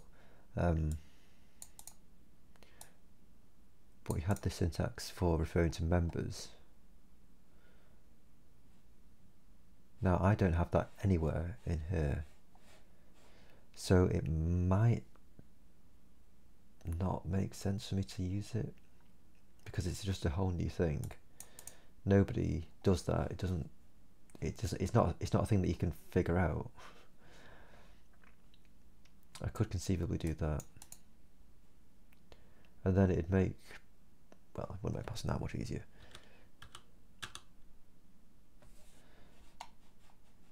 It'd just mean that I could say, I can use my while character is valid identifier character.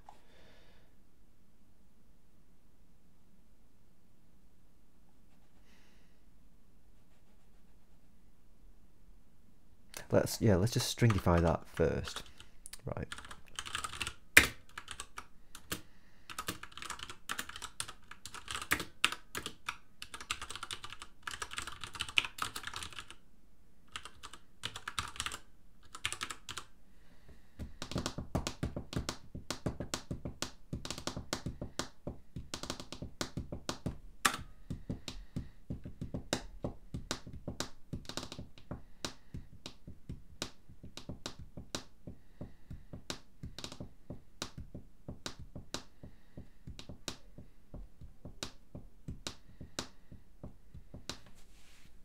I mean, it's basically,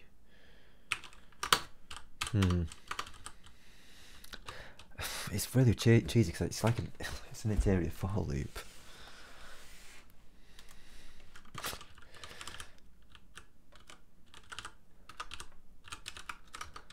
Right.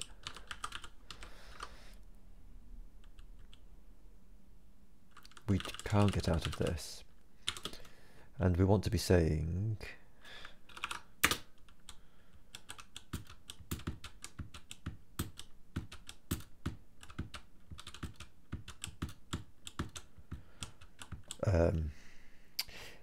what is it? It's valid identifier character.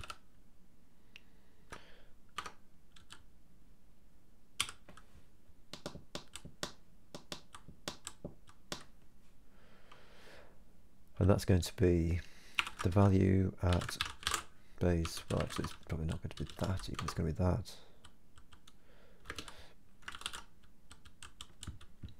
What does that like? Result string is undeclared. Rule string.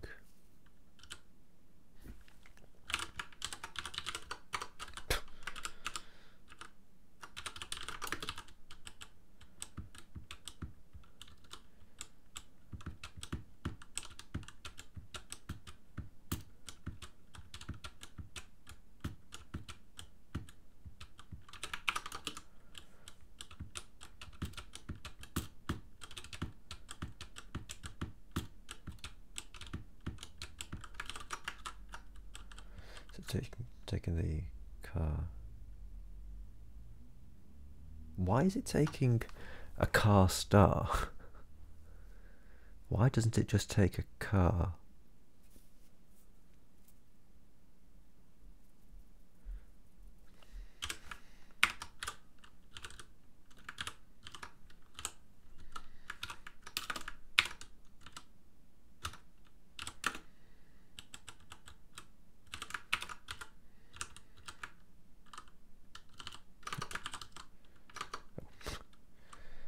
Pattern not found thingamajig. Hang on a second. There. Right, there's just no need to be passing a pointer to a car when you're talking about an actual car.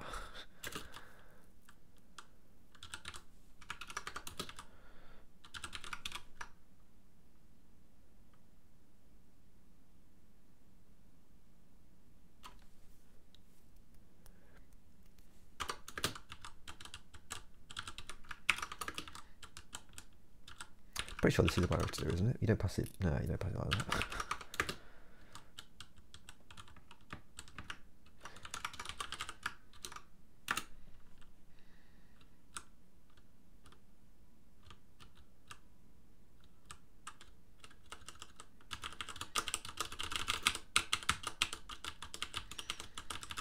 I think I might just make sure that it's still building after just making that little change. I don't think we're doing anything yet, are we?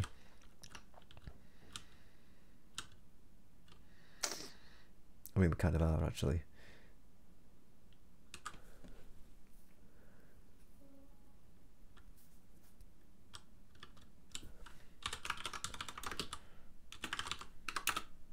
Okay, so we're still fine.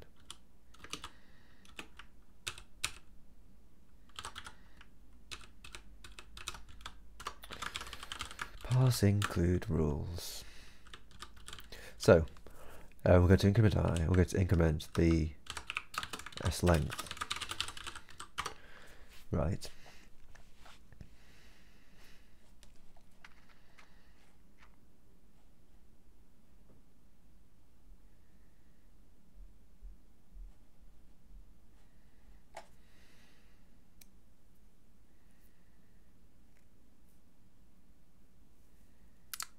I shouldn't be using I. Oh, actually, it could be using I. Yes, it should. In fact, it could, and it should be using I, because we do actually need to make sure that we don't screw up any of these loops. Yeah. So while I is less than the rule string content length, s length, right?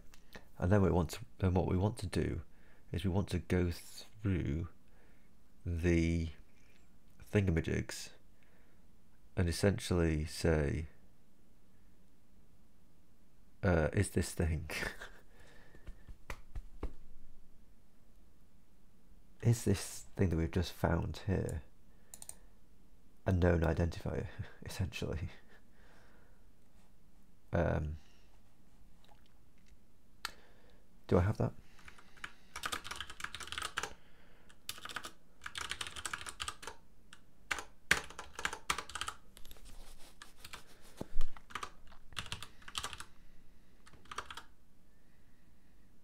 Oh, somebody's gone live, I imagine.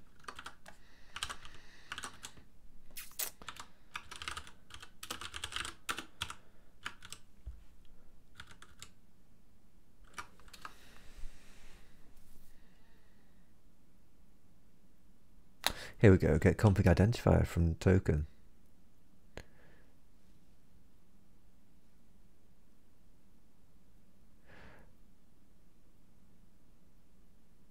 Yeah, I mean, that's one way of doing it, isn't it?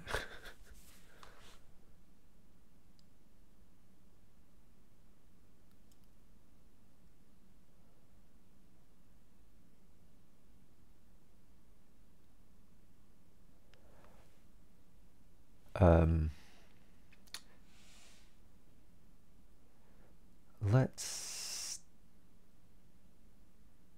make a get config identifier from string. Yes, let's do that.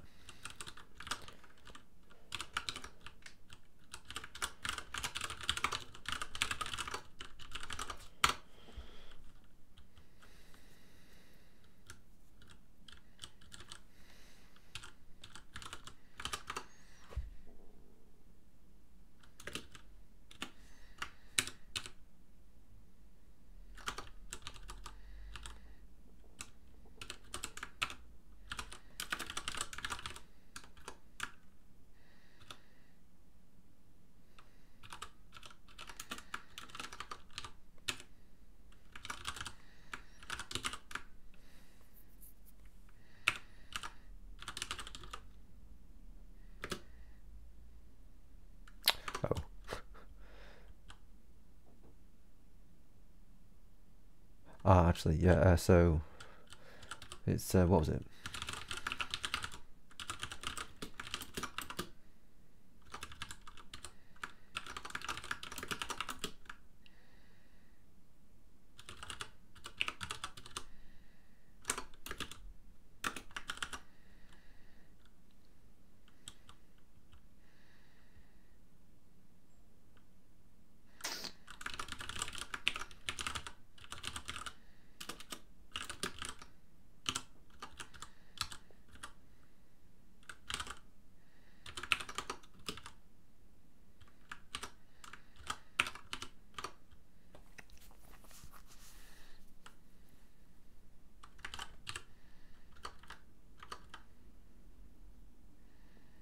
What's going on? Oh, cool. That was Matthew and Eva going live with Taiji demo, Taiji game dev, and John Blow going live with game programming, movement code stuff. Cool.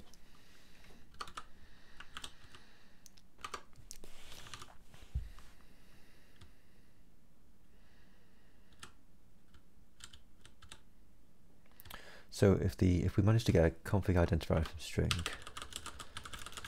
then we push the rule, and we need the push rule function. I don't think we have anything, do we? We don't have any, like... No, we don't have the fit rule, push rule, or anything.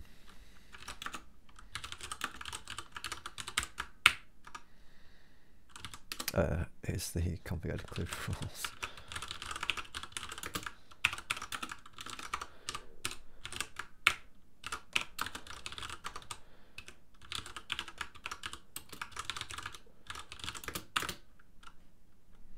Let's say we can just add 8 rules. Is it block count or block size that I usually use? I think block size looks more familiar. Yeah.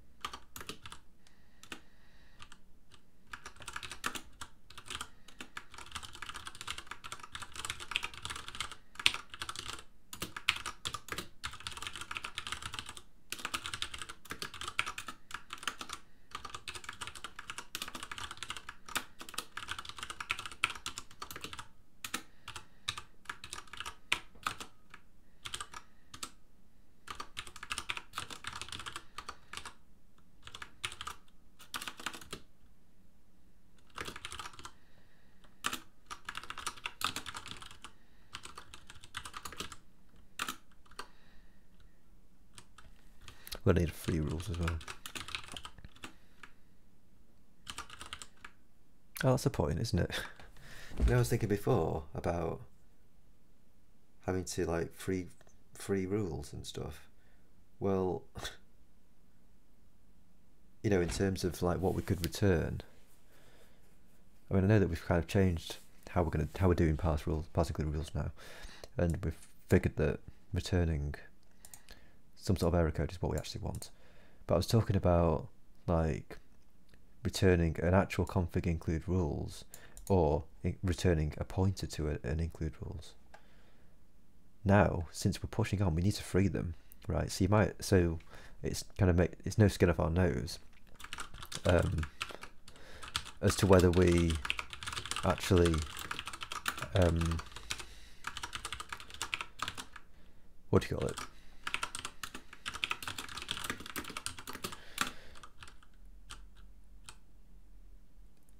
As to whether we allocate the actual full structure itself. Does that make sense? So you put this whole thing on the heap rather than being on the stack as we currently have it. Right, this is good on the stack.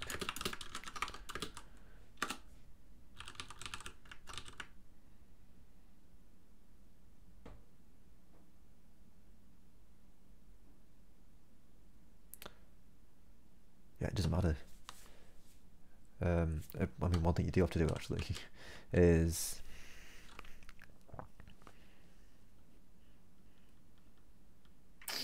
who do you make responsible for freeing the rules?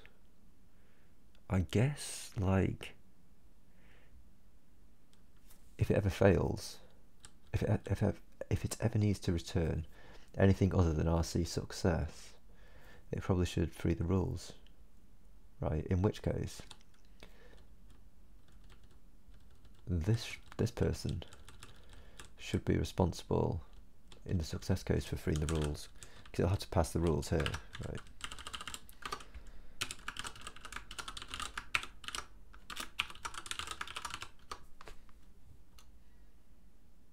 And that's the only place that it needs to use the rules, because once they've been passed, we're all's gravy, basically.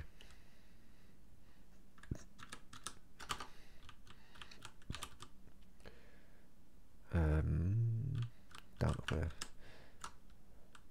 So yes, so in all the cases that we're not returning RC success, we need to actually free the rules.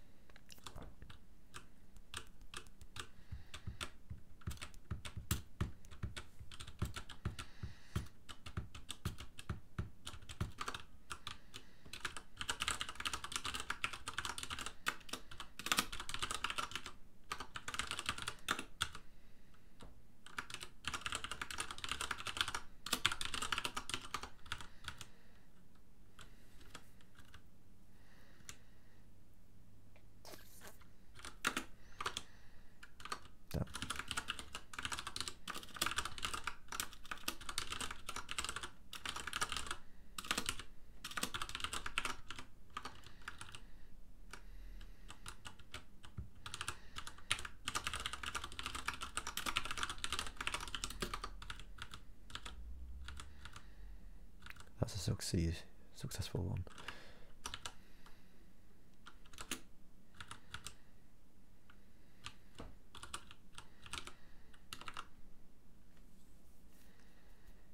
Yeah, I think that should be reasonable. So, we're back into this story here.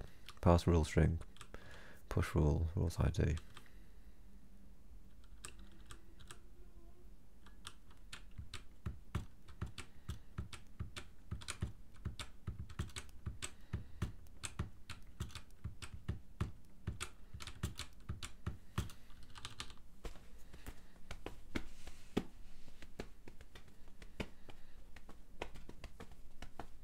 Shouldn't I just be able to initialize that right there? No, they expected parentheses before ID. Yeah, okay, fine.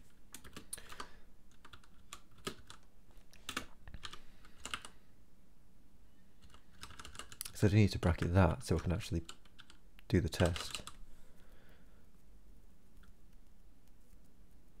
So yeah, if it's not ID null, they push rules. And let's just double check what this actually returns again. So yeah, if it finds the thing, it returns I. Otherwise it returns ID null, which is perfect. So pass rule string. Now, I could test this.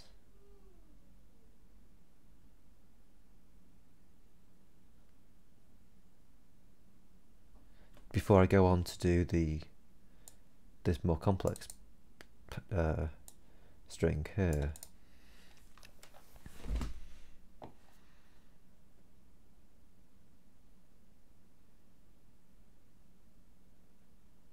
I mean, in some ways, actually,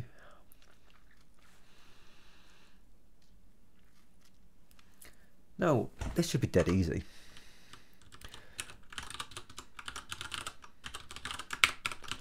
What does this take? It takes a buffer. Oh, right.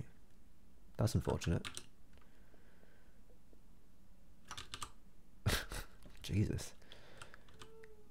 I mean, in some ways, we could actually... Yeah, the rule string is a content, so yeah, it's a string.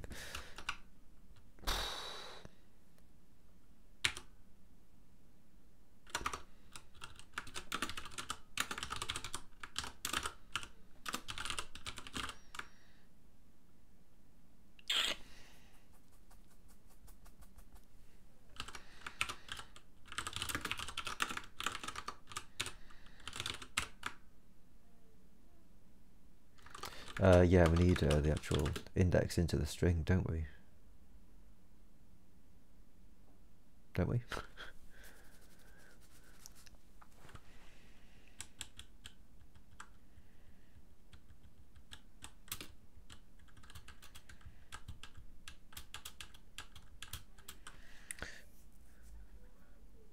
Yes, we do. Yeah.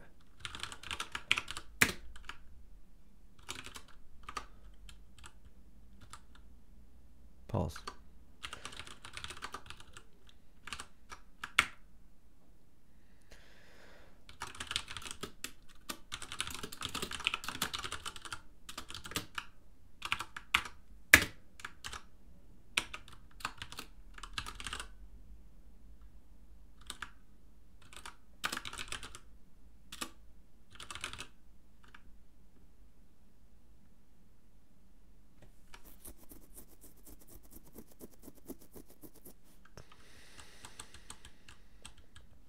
Suppose we could do it in his white space, couldn't we?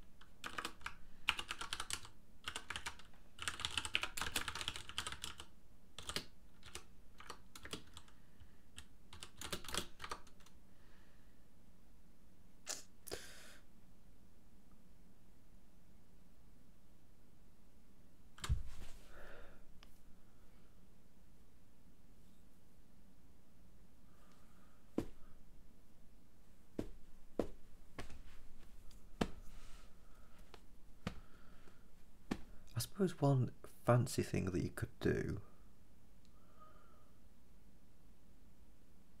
is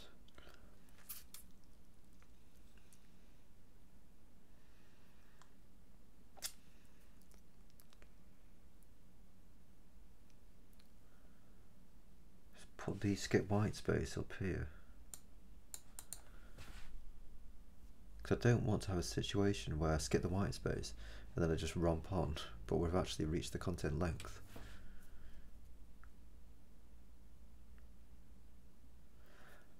The alternative is, well, also well, actually it wouldn't matter, would it? If I have to do the skip white space at the end, and then it increments I, and then it does the check, it won't matter if we've gone above the length, because I is just dead in the water. It's literally just used for this loop.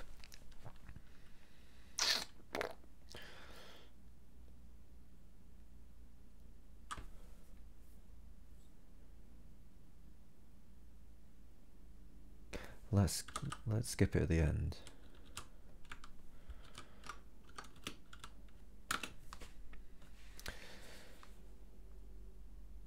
So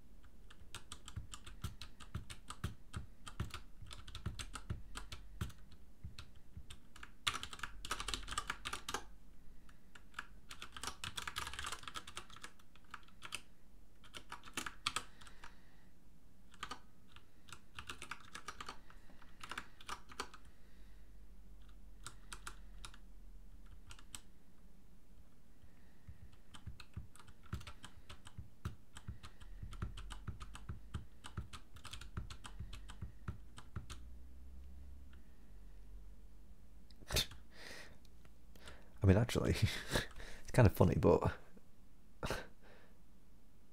since everything other than a valid identifier character should be skipped,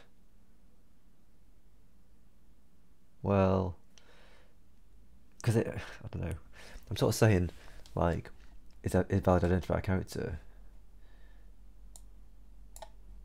you know, you see the P is, and then you continue to parse. What I'm kind of leaning towards suggesting is just essentially don't care about this actual syntax. So you can write whatever the hell you like, really. I mean, in some ways, you know, you could end up writing this if you wanted to.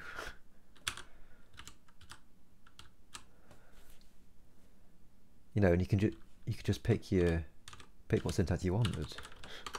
You could do that if you want. And I don't think there should be a problem with that.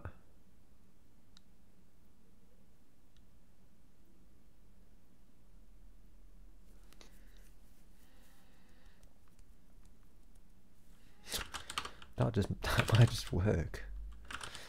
It's kind of weird, but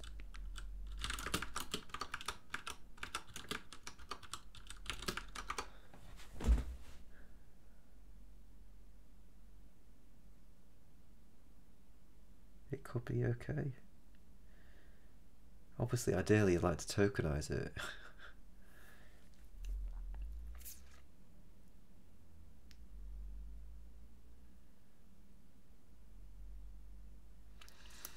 Let's see what happens.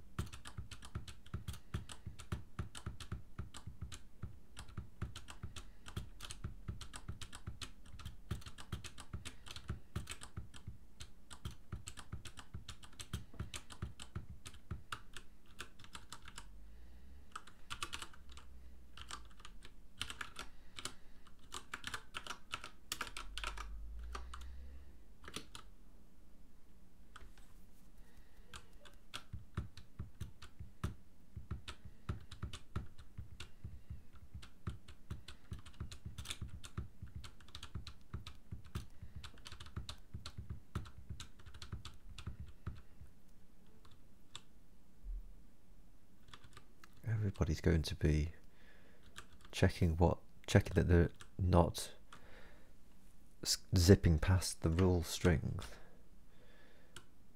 This guy is going to be checking only that one character, and then this guy's checking that. So yeah, that seems to be fine to me.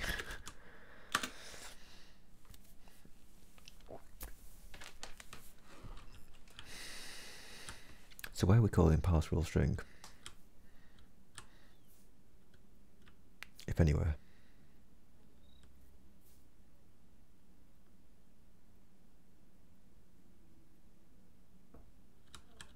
Here we are. So we're calling it here. And we're freeing the rules and returning that if we need it. So yeah, I mean, this could be syntactically incorrectly initialized like this, but that should get called. Should we try running it and just seeing what happens?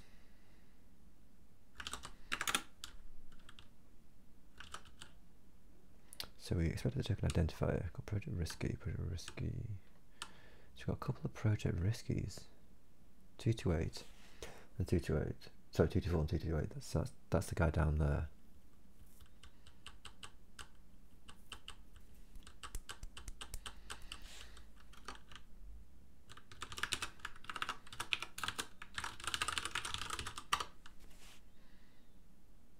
That's a point wherever we return something like that. So it's a semicolon at the close brace. I think that might have just been it. Actually. What is this happening here? Return success.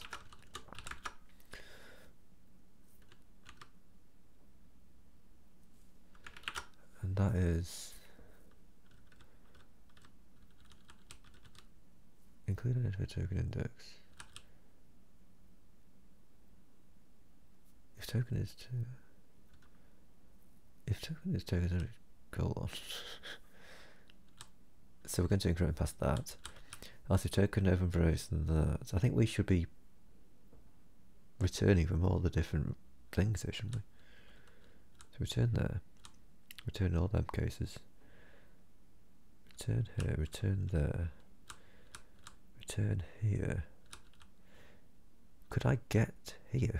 Could I even get out of that? If token semicolon or token open brace.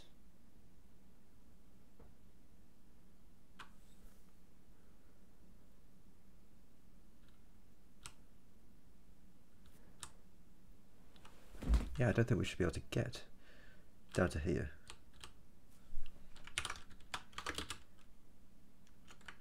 Although we need to return something. So yeah, just past that. So, tell you what, let's just prohibit, at least try and prohibit, mediums from being passed. Do we see them showing up? We do still see them showing up because we're not checking.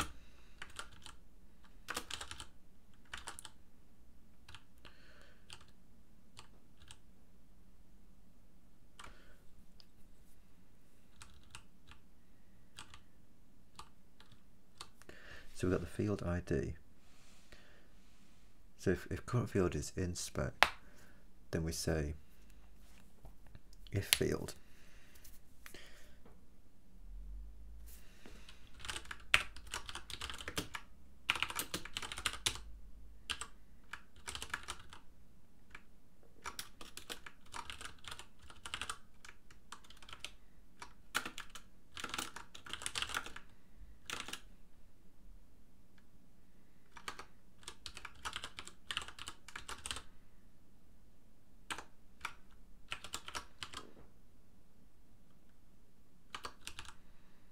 right.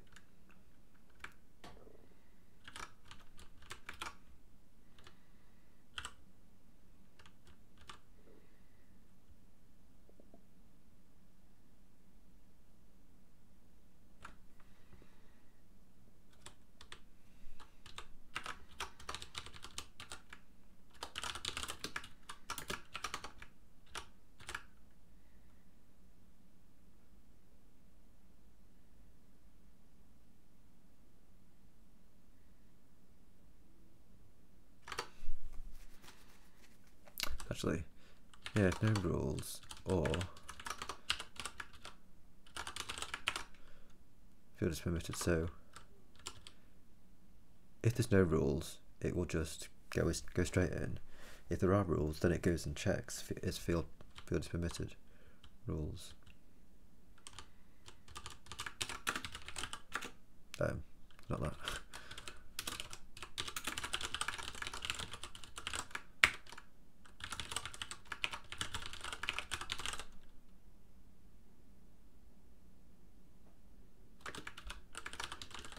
We need to set past the field as well, don't we?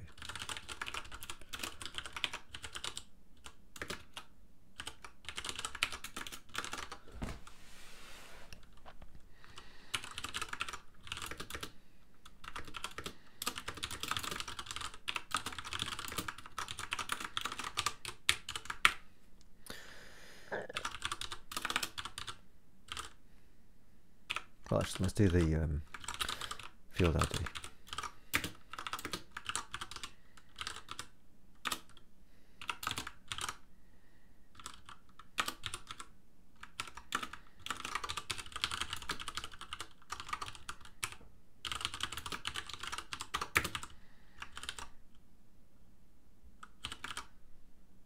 So it passed the rules and it's passing the field as the second parameter, wasn't it?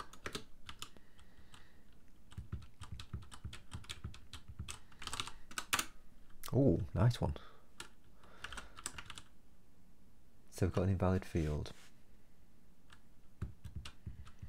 Configure to inspect. I think this is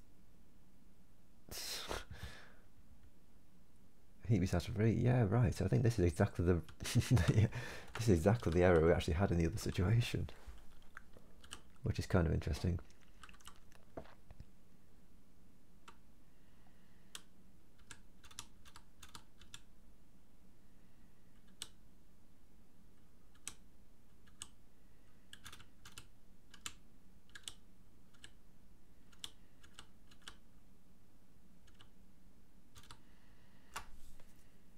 Configure to inspect, reader size 8. Heat piece after free. Yeah, interesting. On the configure to inspect call. That's interesting. Yeah, I do wonder what that is. But I'll tell you what, let's take a break, get some food. Just a quick sandwich. I haven't had a sandwich today, no. Take a quick sandwich. And then debug this. See if this needs debugging actually. Or see whether there's, well, I mean, there is something to debug obviously, because that's not right. So yeah, take a break and then we will continue to debug. So thanks very much for now, Heroes and Heroines. See you shortly.